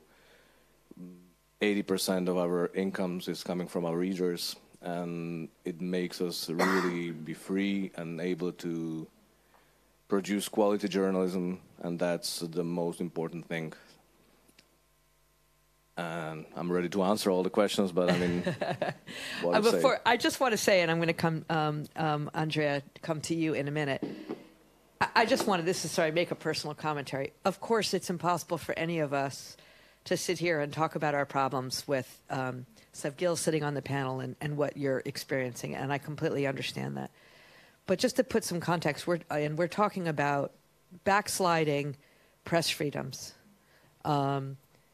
throughout, well, all over the world, frankly. And so I want us not to feel like we need to say there are no problems when there are problems and things are getting worse. And oligarchs buying major news organizations to control the message is a problem. So, sorry, I'm not trying to make you not be happy. I'm glad that you're happy and it's all great. But I just want to say that's the reason that we're talking about it. And as we go to Andrea, who's also going to say, in case you're tempted to say, yes, everything is perfect because we have power and water. I understand that. But nonetheless, talk to us a little bit about Yeah, thank you for having me. I am also glad that Matuš is happy in Slovakia.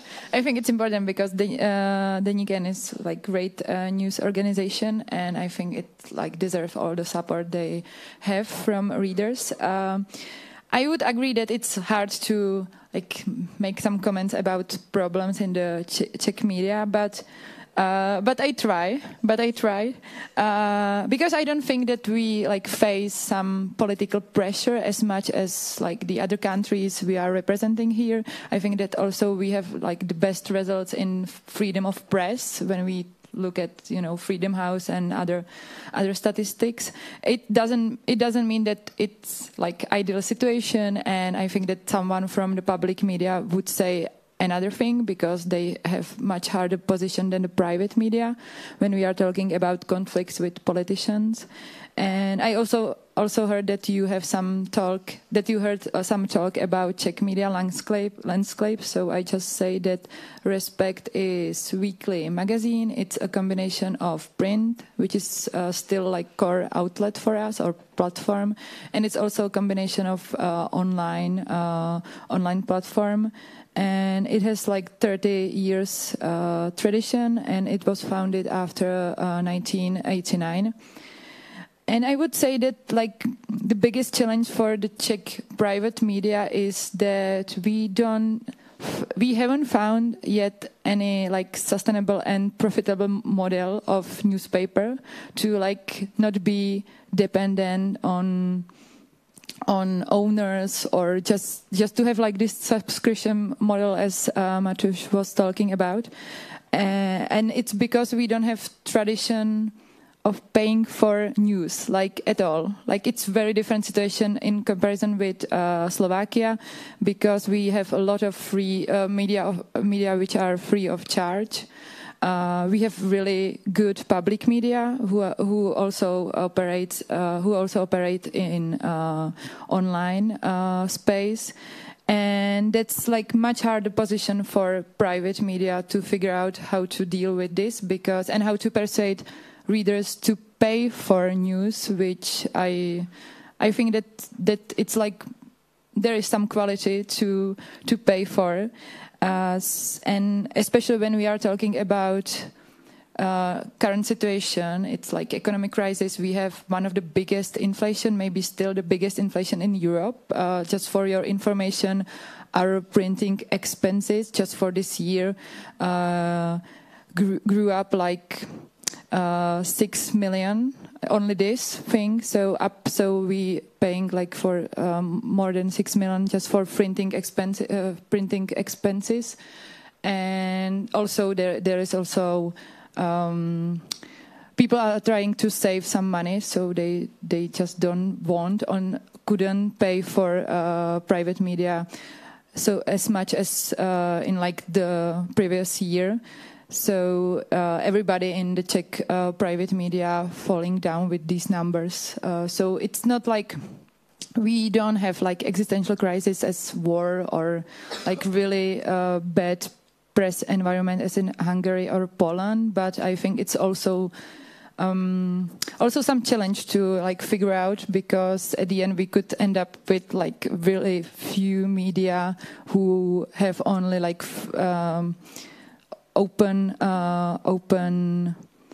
information, or just who are not like funded by subscribers, and they have money from, for example, search engines as like our like biggest medium, I think, seznam.cz, who pays for their news because they have like search engine as a Google, and it's much more used than Google in the Czech Republic.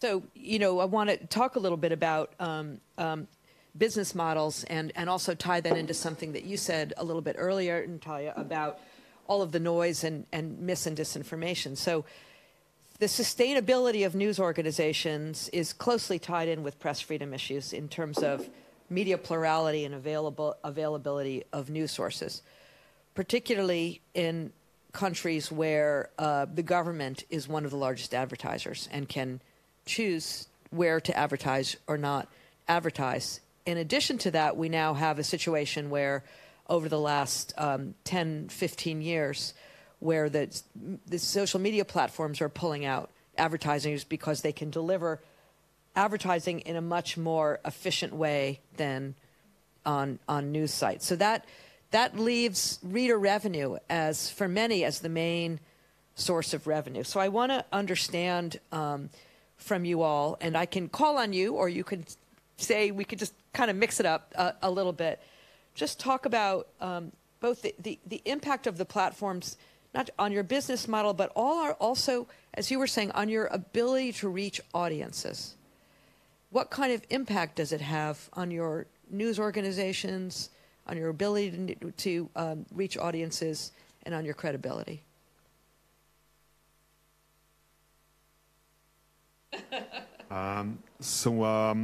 We have a special business model. I didn't talk about it before. We used to work at Hungary's biggest news site, which is called Index. And at one point, some government-linked oligarchs came onto the board of the company above into the publisher company of Index. And at one point, they had some ideas and strategic ways what we should do at Index, and they were just, that was a worrying sign. And at one point, they fired our editor-in-chief, So the entire staff of 90 people just quit in one day. We stood up and we said, okay, this was the red line. We don't want to work in a way how they want us to work.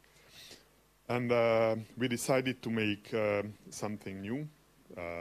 This is Telex. Telex is 2 years old now. When we started, we had nothing. We didn't have money for laptops. We didn't have an office. We didn't have mobile phones. We had literally nothing. So we asked the readers that, okay, we are the guys who made Index, with what you like that much.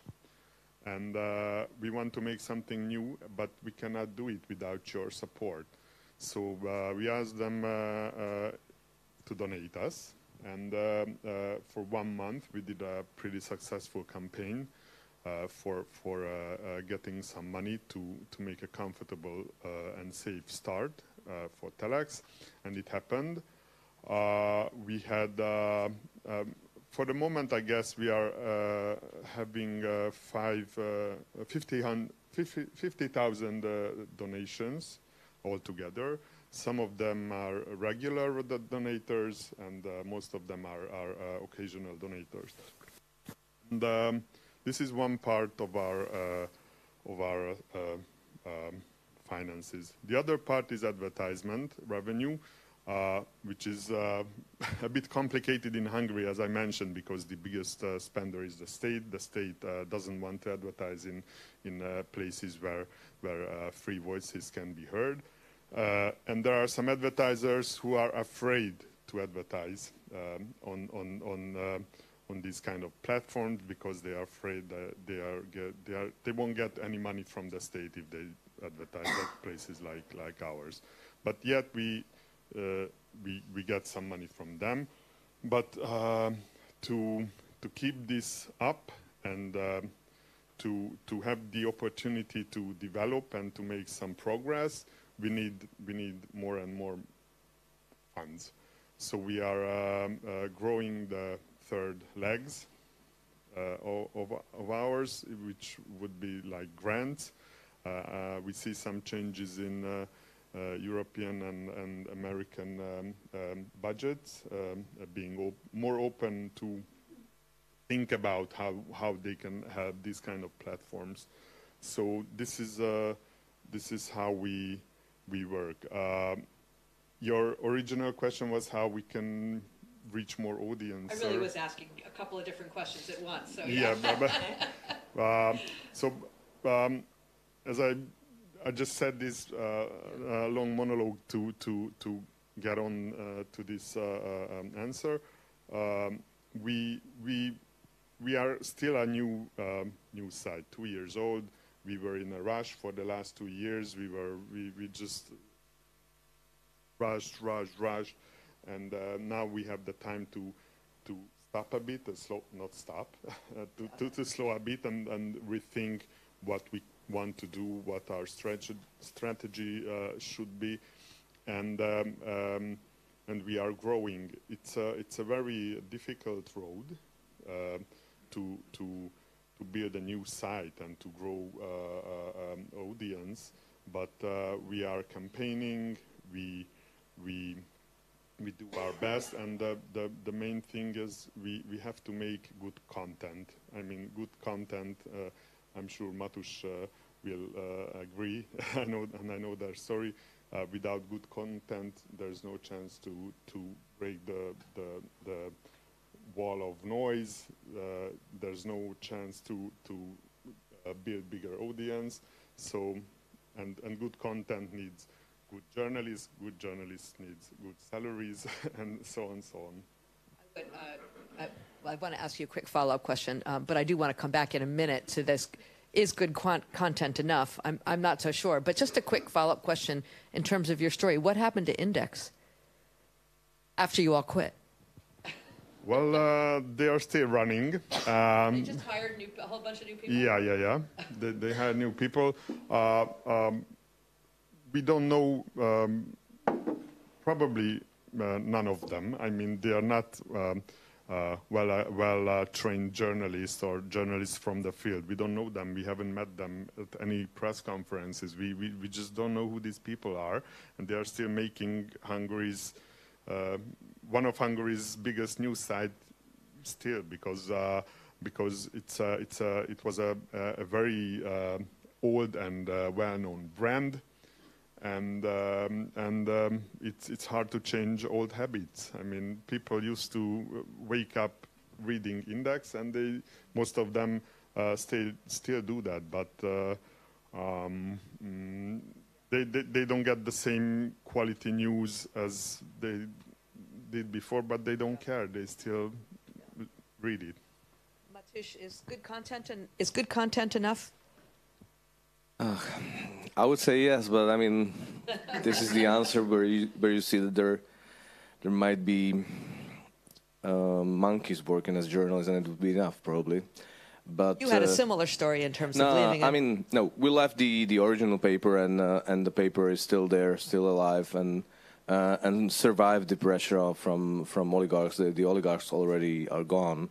After 5 years or 7 years, they pull out of the paper because the paper was fighting against them. So it was a kind of a happy and lucky story, because at the end we have 2 quality papers in Slovakia out of 1, and yeah, but I mean, all moving to Slovakia. We were lucky, but apparently Slovakia is fine. It is. We're doing well, but I don't know if quality journalism is enough. I mean, definitely not, because you have to find ways how to tell to your people, how to tell to the audience that there is quality journalism there.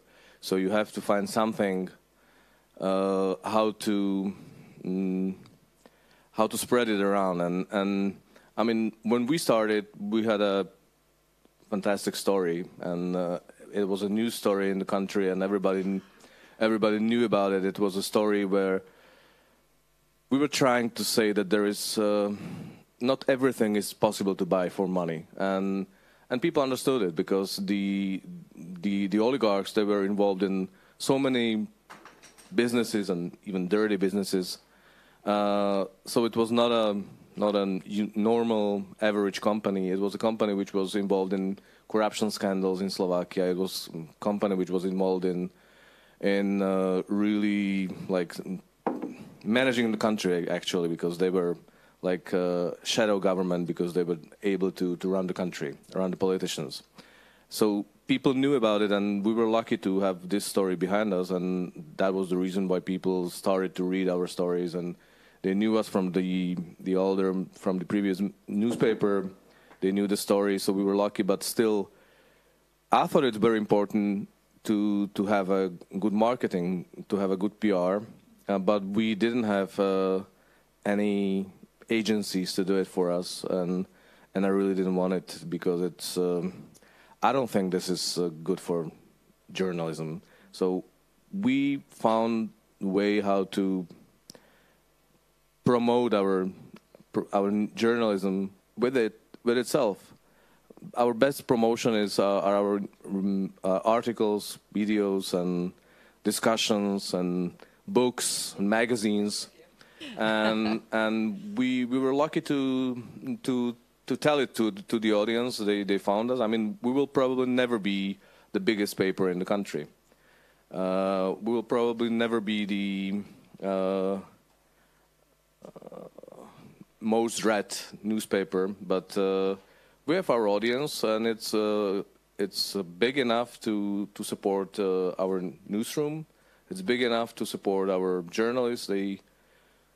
After years, they are already the salaries are comparable to the salaries on the market.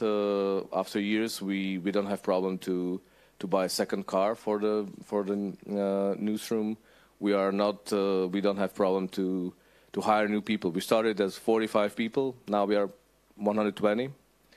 We invest all the money we receive from our reader. We invested into quality journalism. So I don't have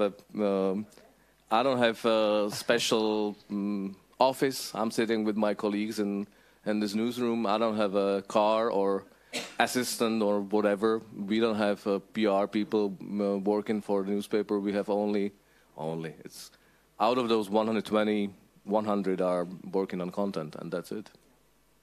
Andrea.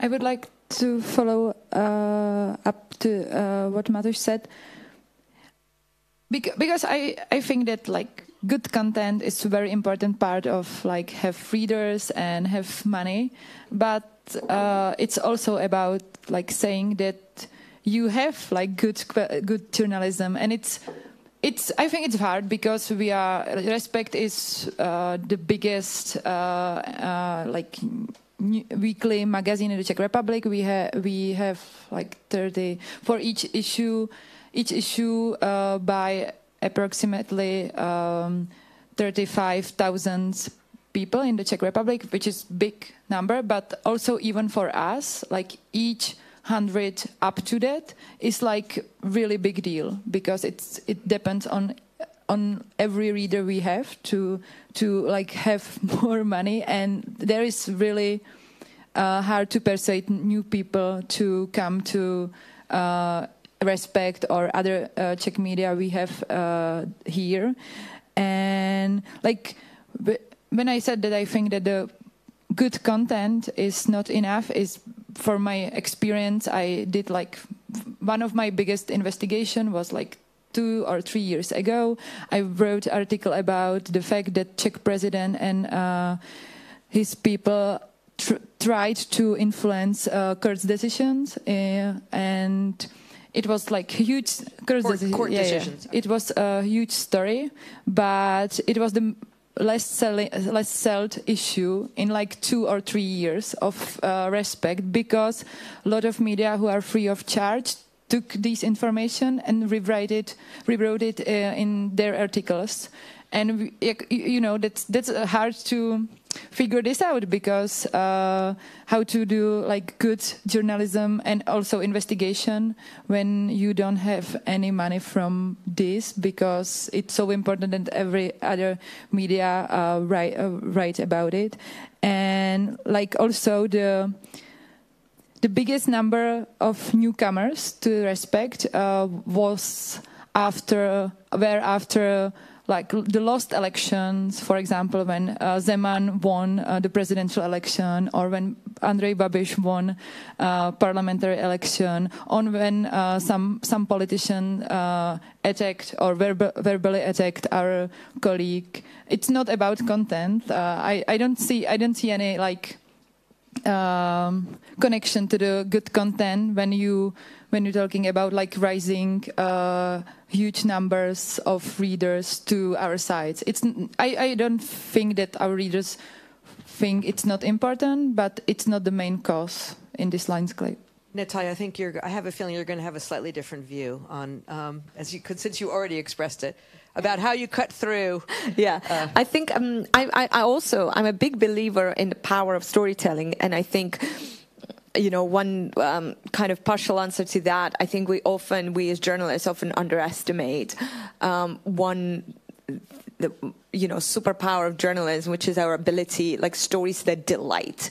Like I think stories that delight manage to capture people's attention, and I think it's because getting through the noise means getting through the apathy, right? Getting through the fact that, well, yeah, we expect the oligarchs to be the assholes who steal all our money. Like, okay, Panama Papers, big investigation, and not to this, incredible investigations, you know, incredible journalism that's done, but you know how much of it there is such complacency and apathy in the societies, because there's so much that is coming at them. You know, war fatigue now is a real issue. Protest fatigue is a real issue. You know, people get bored, and newsrooms hop from one thing to another to another. So people, the audiences aren't invested. So, but telling good stories is really important, and it is one way of getting through, but it's not enough. Good content is not enough, and I think you know, you said how do platforms define us? Obviously, we are an example, and I believe you are an example, and you are an example. I mean, you come from more legacy, like print publications, but the Coda wouldn't exist if it wasn't for the digital world. Like, that's what enables us, that's what gives us the voice. But the same platforms that give us a voice give voice to all sorts of other people. And the business models of the platforms that we use to reach our audiences are built around the disinformation, around fake news, around clickbait. That's the stuff that spreads. So we're kind of, swimming against the current. And adding another layer to the problem is that increasingly, I remember I had never been to a journalist conference before I started Coda. I was a reporter, and I remember going to my first journalist conference in about 2015 or 2016, and Facebook was like a little booth in the vendors section. By 2019, same journalist conference, Facebook was the main funder with the keynote address, no questions allowed to ask, and we as an industry have allowed this to happen. And there's so many newsrooms, especially, across Europe and across the West, because I think, once you get to Ukraine, Russia, Georgia, I think it's Philippines, these are different markets and different kind of battles. But there's so many newsrooms in the West that are taking the platform money and are reporting on the consequences and the ways that platforms are reshaping and this delivery of information mechanisms are reshaping our societies, really. So I think, one thing that we can do as journalists, and there are various things that other kind of actors can do, but one thing that we can do is to hold platforms accountable more. And there are lots of stories that can be told and need to be told. I think Ukrainska Pravda has done some amazing work on kind of exposing the role that Facebook has played in, changing and manipulating the information climate in Ukraine, where we had local journalists in eastern Ukraine fleeing Russian bombs, but also losing their communities, audiences, and businesses because of Facebook algorithms. And, I think Sevgil's newsroom is one of the newsrooms that has people who understand how they work and have looked into it. We've covered it as well. So we need more journalism on that, but also we need to rethink how, on a much bigger level, how our information space is governed. And, obviously Musk and Twitter are just the most dramatic example. We'll get to Musk in a minute, but and I want to come to you, I have a lot of comments, of course. I will start with a business model. So we had a sustainable business model before the war. So it was model based on 80% we received from advertising, which means programmatic and sales. Then around 10% readers. We launched our club of readers in 2020, and it was pretty successful, and 10% from donors. Now, it has changed dramatically after the beginning of war because we don't have advertisers, and programmatic didn't work for the first days of war because a lot of people don't want to see war and advertising together. But still, now we depend from our donors. Around 60% we receive from donors, around 10% from 30% from advertising, and 10% from our readers, but not from even Ukrainian readers, from Western audience, because in Ukraine people want to donate to army, and they just also withdraw a lot of subscriptions from Ukrainska Pravda because they want to support money, and it's actually very difficult financial situation to support media. And here I want to jump to discussion about platform, because in the first days of war we were the second visited website in our country after Google. But then, of course, people switched to Telegram, they switched to other popular websites owned by oligarchs, for example, and we were around 6 or 7 position. So before was YouTube, Telegram, YouTube, Facebook, And then, after this missile attack on October 10th, we already became the fourth website in our country after Facebook, YouTube, and Google. And it's all the time happening when something, and if people started to think about their own lives, they went to credible medias because they want to read Telegram. So, of course, Telegram is growing in Ukraine. So a lot of people subscribe to different anonymous channel, and of course, it makes me scary because you don't have an owner, and they also can manipulate. They also can be used by different political parties. And we also published a list of Telegram channels that works for Russia, for example, in the beginning of war. And still, but when it literally can be a threat for your lives, you jump back to Ukrainska Pravda. You jump to credible medias, okay. And I want to add also about storytelling and about the meaning of content.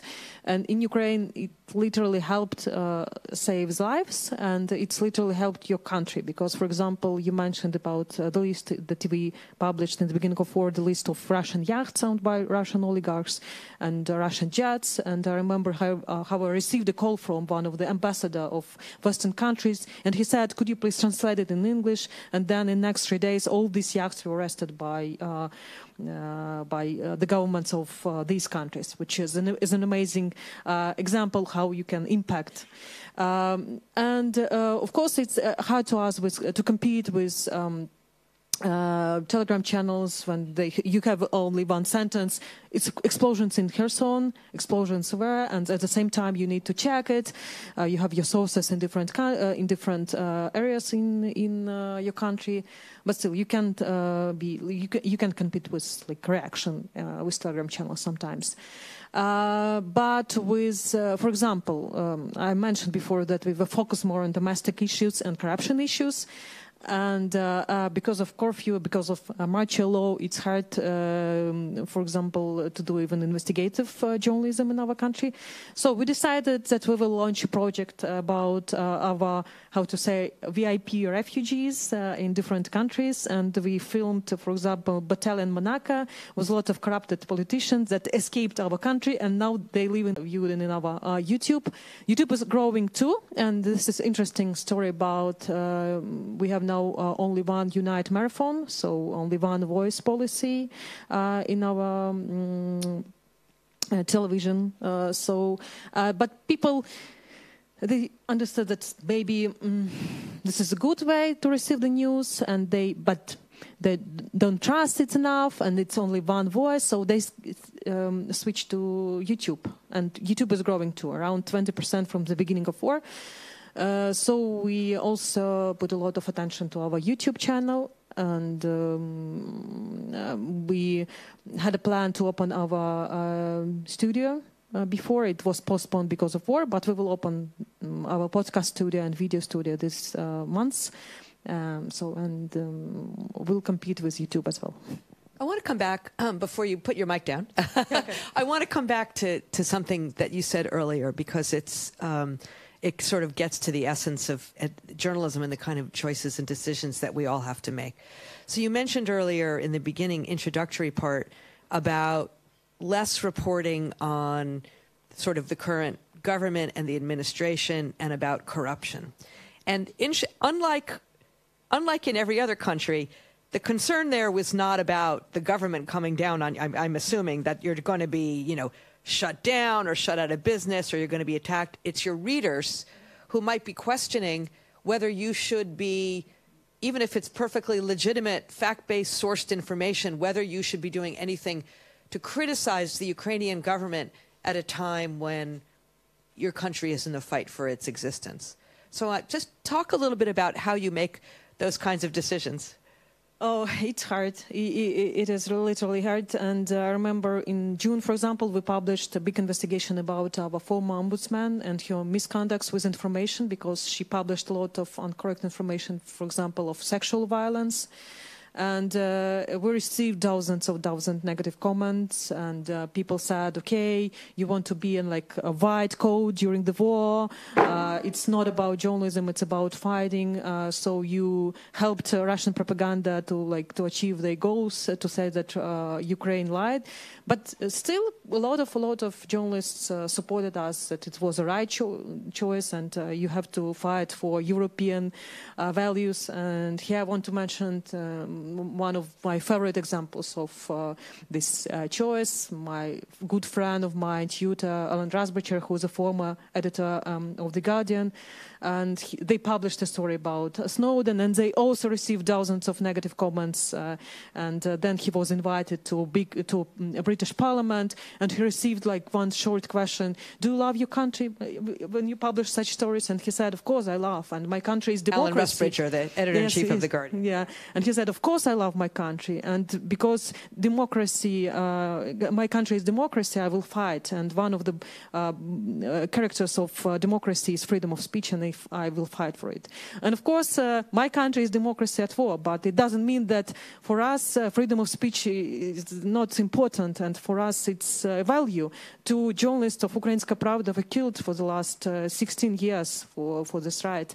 And of course, I think that it's also like the big difference maybe between the Russian market, media landscape and ours, because we were fighting all the time.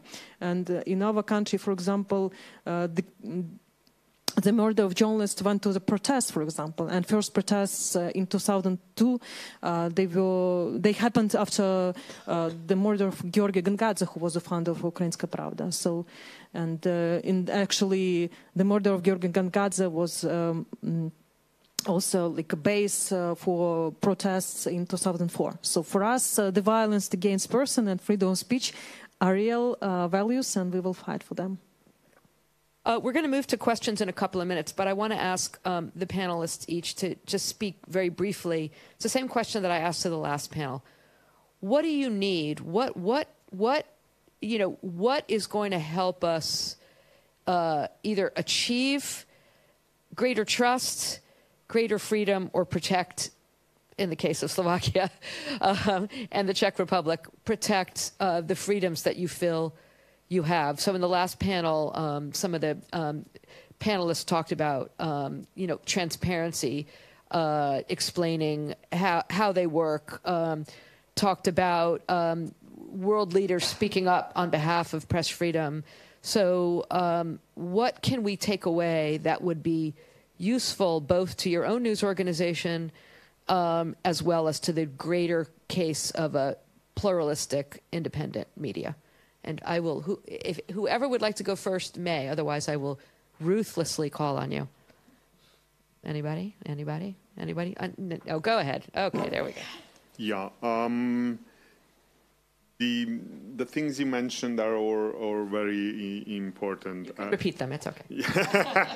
Now, I mean, the big challenges for all of us, I think, even in Slovakia, are fake news and bullying and slapping and these kind of things. Slapping as in frivolous lawsuits. Yeah. And I know it's unimaginable in Hungary today that politicians in power would stand up against journalists being bullied. I mean, independent journalists being bullied. But some kind of quality assurance system for trustworthy news would be a good. Our friend from RSF here, yeah. Yeah. Okay. I didn't know. So I'm thinking about this a lot, and when you travel on a plane or a train or in a car, you have these assurances from the industry that, okay, this airplane is safe enough to travel, this car is safe enough to drive, this chair is safe enough to sit on. Why don't we have a system for I know it's difficult, but there are some measurements that could be taken. I mean, if you don't know the ownership of a news organization, then it's not trustworthy. Come on, if you don't know where they get the money from, they're not trustworthy. And this has nothing to do with content. This is about how they work, how trustworthy their background is. So the News Trust Initiative and several others are doing just that. And I will also remark, just because I can't help myself, that Twitter has this amazing system where it can't validate the information, but the blue check mark can assure you that the person who's tweeting is who they say they are. It's brilliant, and it's about to disappear. Sorry. Yeah, that's a nice move. Yeah. You can buy it for $8 a month. Go ahead.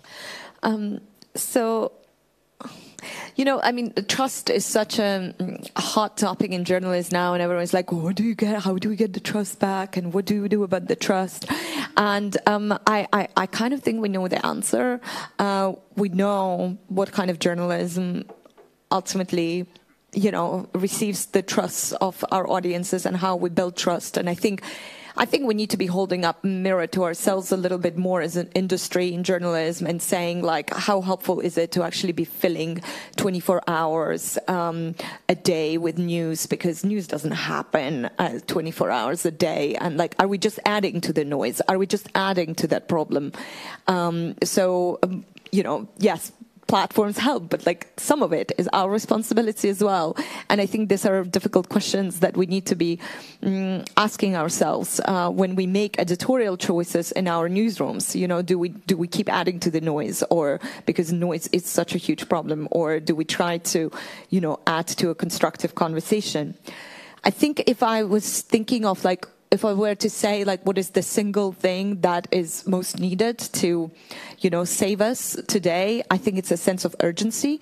I think the time was 20 years ago, 10 years ago, yesterday. The best time is now. And I think it has to concern everyone. You know, I mean, we're not talking about a lot of money to, you know, non-profit journalism doesn't need all that much money. We need to get businesses on board. We need to get anyone with a little bit of, you know, civic consciousness on board. And we need to find ways of explaining how Ukraine is just an extreme end of a trend that is happening to all of us. And I really think that, you know, I'm obviously... my opinion is colored by the fact that I come from a country that has also been invaded and is currently occupied by Russia. But it's not just Russia, right?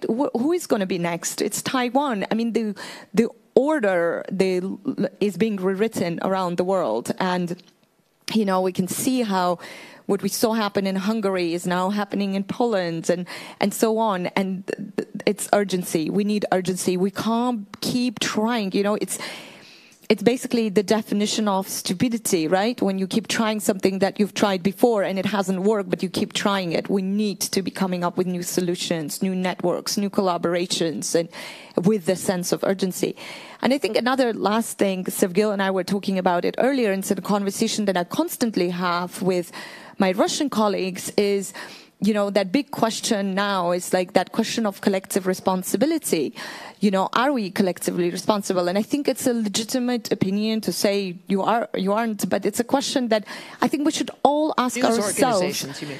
News organizations and us as citizens and us as journalists, you know, are we, like, is it part of our responsibility? It's something that is happening far away from us.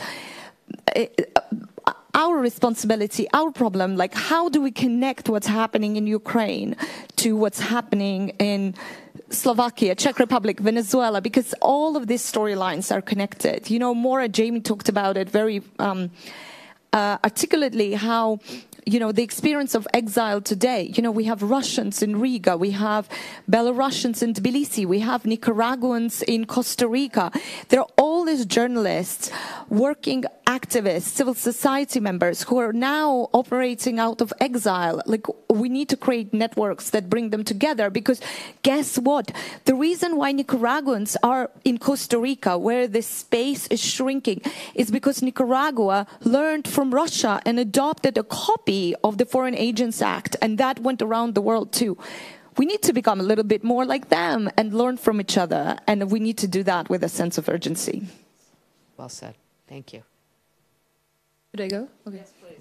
So speaking of the Czech Republic, I have like 3 points, I think. The first one, I think that we have to start talk about our work as a journalist, what we do, what are the challenges we are facing, what's the process behind each article, because I think the content and what I said earlier, that it's not like enough, but it's also important to know what's behind this process. We are like, because how you could persuade someone, it's important when he or she doesn't know what's behind it and why it's important. So this is the first point. Then I think it's more like structural thing that we have to, like as private media, rethink our current model of media, and if newsrooms, big newsrooms are future, I think that it's not, but I think that we don't have like another thing now. I was in October 2 weeks in the US thanks to Fulbright, and I spent there like 2 weeks interviewing a US journalist, and they have same problem as we have in the Czech Republic. Only one difference is that they have more money because they have international audience, but they also they are trying to solve how to function and how to get the money for good and quality journalism. And the last thing, it's really inside of media, but I think that we need some platform, like functional body of journalists, like independent body who would lead like the discussion about journalism in the Czech Republic, because we have something like this, but it doesn't function as good as I think it could be, and we don't have any discussion about how we perceive some events in the Czech Republic, how we write about things, what are the ethical things, which are not, etc. So this is like my 3 points to this. I want to give you the last word, so I'm going to go to you. Okay, I'm gonna be probably like there is no need to repeat things which were already mentioned. So I think we need to show that we are human beings. Journalists are human beings, and we need to show that there is being a journalist means that you have a passion for it. So we probably, as journalists, were trying for years and years and years to show that we are called professionals. I mean, I don't say that objectivity is a bad thing, but we were trying to be, or the symbol was to be cool and not to be passionate, and I think it's wrong. I mean, we need to show that we are reporting and we are writing about the stories around us, but we are part of the story, and it touches us, and we have to be there, and we have to show our readers that we are in the same position as they are, and it means that we have to admit sometimes that we are wrong, and we have to correct ourselves all the time, but it means also that we are as they are, and that might be the chance for us to persuade them that there is a need to read and to follow journalists and to support journalism. That sounds like that resonates with you. Thank you so much. You know, 4 years ago, I dedicated my research paper, and the title was "How to Build Trust in Media When Society is Polarized," and it was dedicated totally about Ukrainska Pravda and challenges we faced that time. And also for the last 8 years, I heard like so many times that, okay, this year Facebook will kill you, this year Telegram will kill you, this year Twitter will kill you, okay? And also oligarchs created a lot of medias, and they promised they will kill Ukrainska Pravda and our existence. So, but we follow our our principles, our rules. We are together with our readers, and actually talking about my research paper, I created 3-4 important points. First, follow principles, publish principles and rules of your newspaper. Then readership model, of course, it's important to have a connection with your readers, and we organized a lot of events together with our readers. So we went to even ecological prospections, so etc. So then ombudsman position, we didn't create it yet, but we are thinking about it. And the fourth, financial results, transparent financial results that you can publish on your website. But still, this war, I want to say it's changed my opinion about a lot of things, and also the sense of existence of myself, because I think that the most important thing is empathy. It's empathy for people and for your nation, for your countrymen. And I remember how I went, for example, for territories that they were under occupation for months or 2 months, and people will literally cried when they understood that I'm a journalist. Because and they told me that the most hardest part was not being without food, without electricity, but the most hardest part was to be out of news, not to understand what's going on. And I remember how 28th of February, I received a call from my good friend of mine in Mariupol, and Mariupol was already occupied, and he was crying, and he told, I know that Kiev is already surrendered, and I was trying to explain, no, it's not true. We are still fighting, please believe or not. And he was literally crying because someone in Mariupol spread the news that Kiev was already surrendered. Someone, I mean Russian soldiers and Russian propaganda. And first that Russia didn't occupy territories, they out of Ukrainian news. You know, even Telegram channels, Ukrainian Telegram channels are blocked in occupied territories. And if, for example, Russian soldiers find out that you read Ukrainska Pravda, it means prison for you in occupied territories. Just think about it. And yeah, and about empathy, that journalists, literally, I remember how first weeks I helped evacuate people. I helped to bring foods to penitential centers because they know that I'm chief editor and I'm a journalist, and maybe I have very nearest contact with mayor or with politician, and they ask me to help them, and it's about it. But of course we need a self-reflection about the meaning of profession, about the empathy, and readers trust us because we follow our principles. Of course we can live like a stone century and think only about online journalism and etc. So we can exist out of platforms, we use platforms, but still the core element are our values. Thank you. Thank you. That was a wonderful articulation of the power and importance of what you do, what all of you do.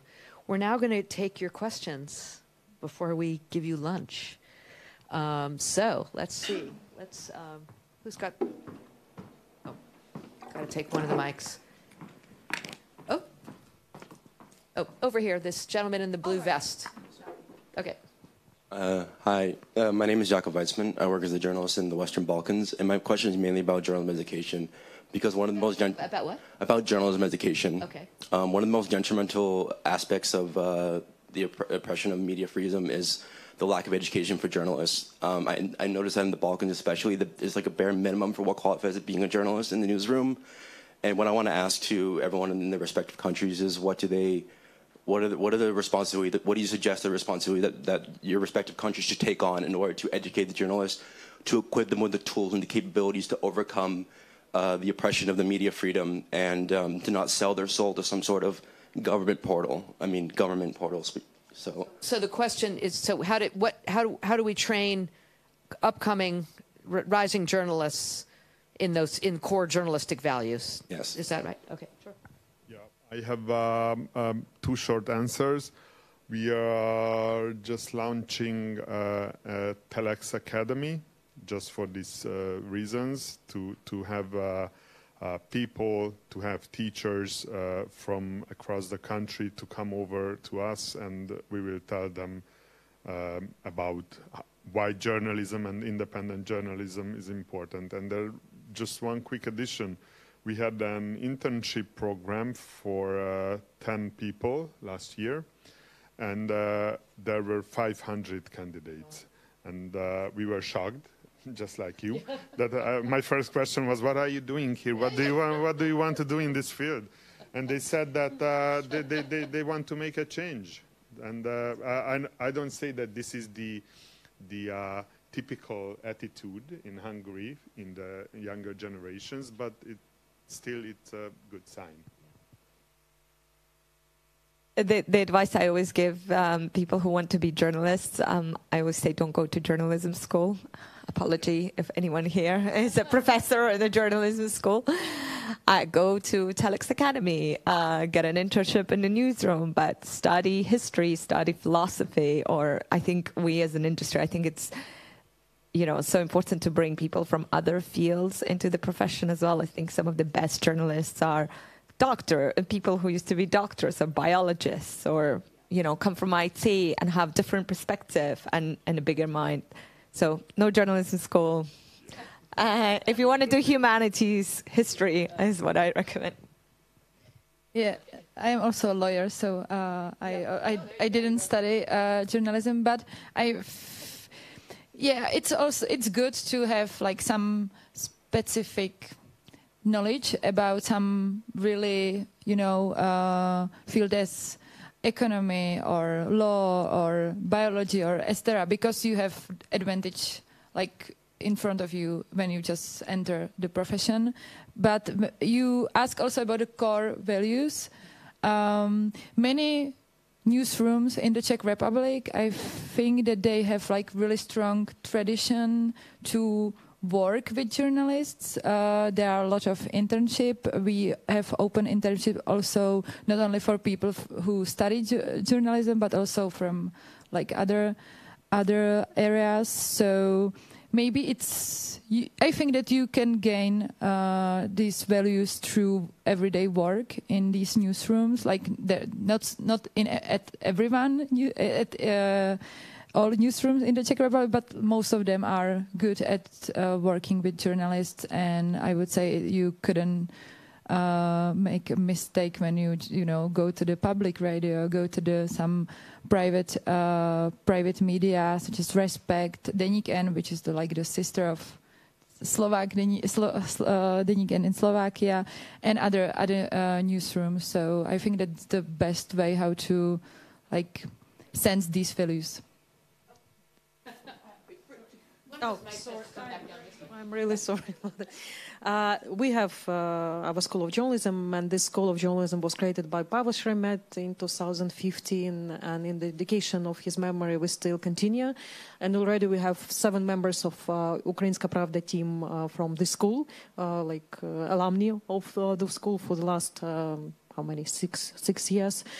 And I love young generation, and I think that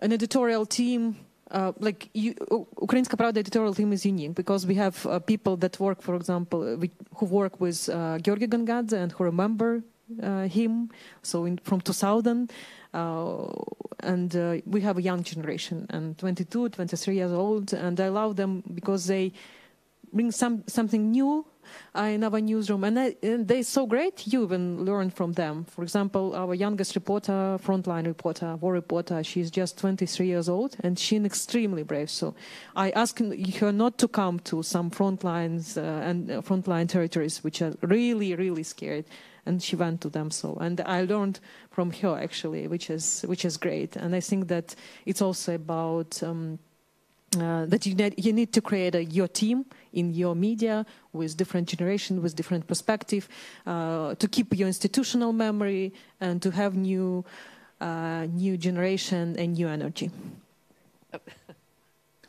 I think I'll answer your question. That understand the question as there's a need to change the education, but in journalism, because in the last 20 years journalism changed so much that it didn't change that much in last 100 years before. And as I see it, the journalistic schools that are not adopting to it as fast as it's happening, which is, I mean, understandable because it's really going too fast. So therefore, I would believe that there's a chance to learn more about journalism in newsrooms than in schools. I mean, I studied journalism and then I studied international relations, but I started working in newspaper when I was 19, and that was my university.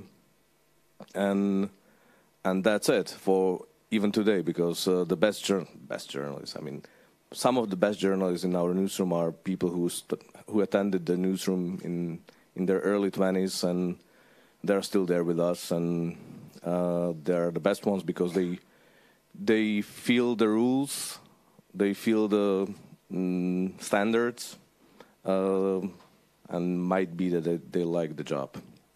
Certainly learn by doing. Okay, let's go to the next question, and we don't have. Not everybody has to answer every question. I will be very quick. Okay, then we'll come here. Yeah, yes, go ahead. You have been talking about quality journalism, and I was wondering, I mean, what's happening with people who are young, who are about 20, who definitely are lost for legacy media and are not the target group, the readers. Is it something also in terms of sustainability that worries you, that you are trying to engage them, that you are trying to explain some media literacy? What's the difference between social media, information, and quality journalism? Thank you. Just take one or two answers. We don't have to have to everybody. So if you feel, go ahead. Sure. Yeah. You know, I also always feel that like this whole question of like we need the young audiences. We need young audiences. It's like the holy grail of journalism, and it never, like, no one ever has a solution because. You know, I think people come to serious journalism a little bit later in life, and they're majority of them a little bit less interested in their 20s and 30s, and I think it's also okay. I'm not sure there is a need. I mean, there are lots of, obviously, broadcasters and publications that target specifically young readers, and that's great. You know, have programs that target young readers and so on. But I also think it's I think we're kidding ourselves a little bit when we think that someone is going to crack it. I don't think anyone will. I think they'll come. We just need to trust that they'll come. I may be totally wrong, obviously. Hi, my name is Anna Zamec. I work for a Czech NGO, People in Need. I have a question to Mr. Matúš Kostelný about Slovakia.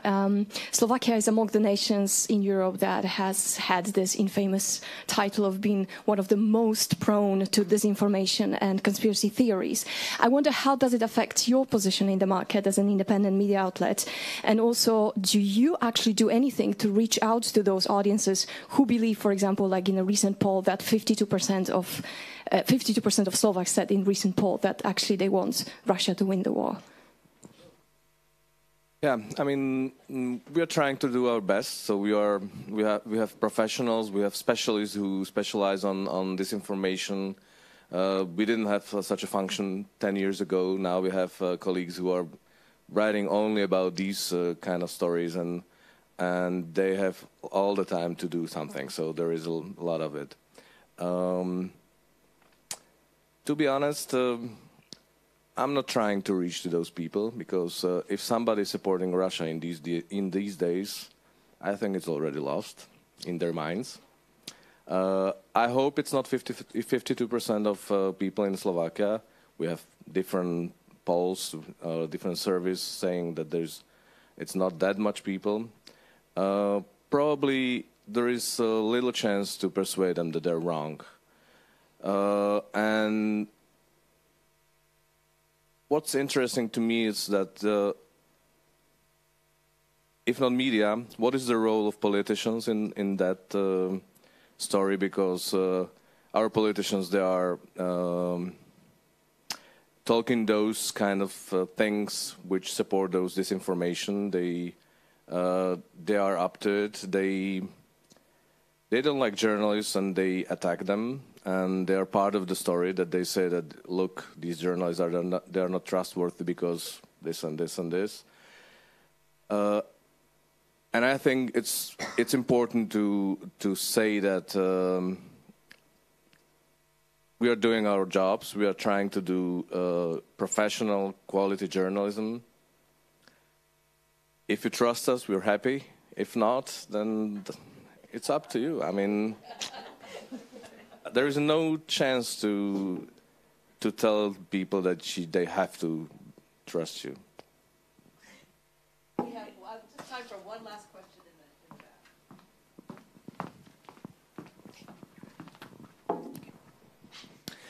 I'm Jan Dvořák. I'm the publishing editor of Aspen Review, which is a magazine published by the Central European Aspen. And I have a question.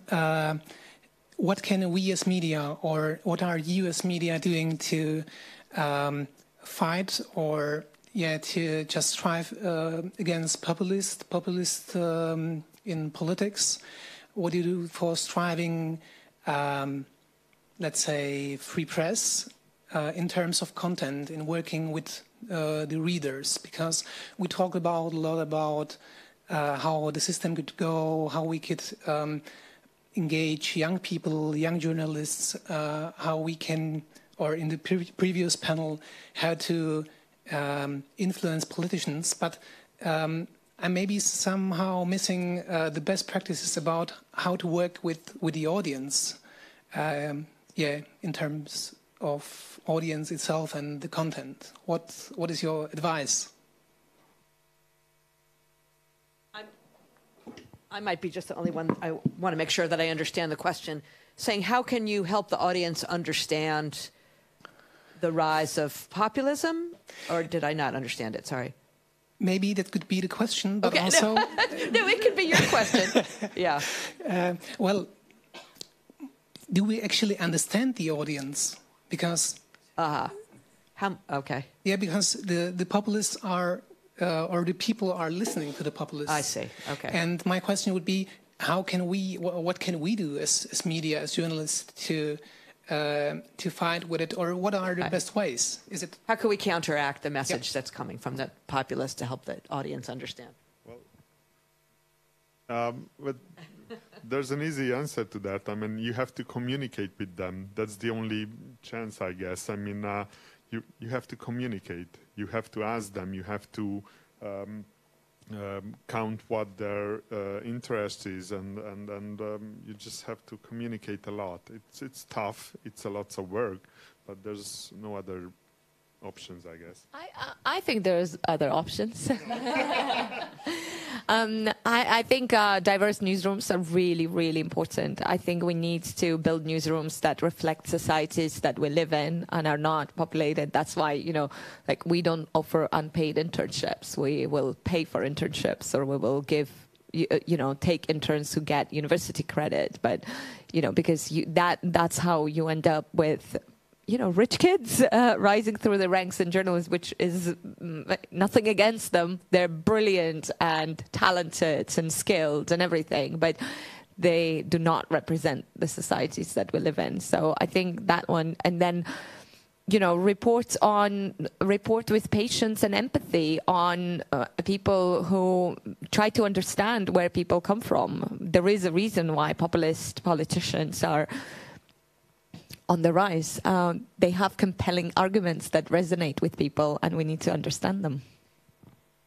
I have just one thing. I think that people should, or readers should, see themselves in articles. Like, these articles should reflect a little bit their lives, their experience, their problems. We are facing energy crisis, so they should know that what's going on. They saw, that Respect wrote about it, and they care about their problems, etc. So I think that's the one of the solution, maybe.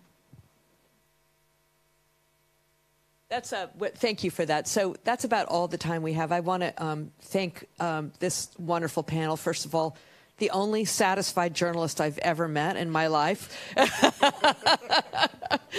And we are watching and hoping conditions remain good for press freedom in Slovakia and the Czech Republic.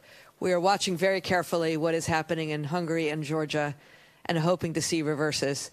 And most of all, Sevgil, we are, all of us, I know I speak for this room and everybody watching, we are all rooting for you and and for the country of Ukraine to prevail. So thank you to the audience. Thank you very much for joining us. And I think now we have. Oh, now I'm turning it over to you. Thank you very much for, as you said, Vivian. Thank you very much for joining us, and thank you very much that you are part of the event of the Aspen. We will continue with this topic. So this was not only the start, but I think the importance of the free speech of the media and democracy in this region is quite important. So that's why there will be another events. And once more, Vivian, thank you very much for the great cooperation and that you have been chairing the today's two panels. Thanks a lot. Thank you. All right.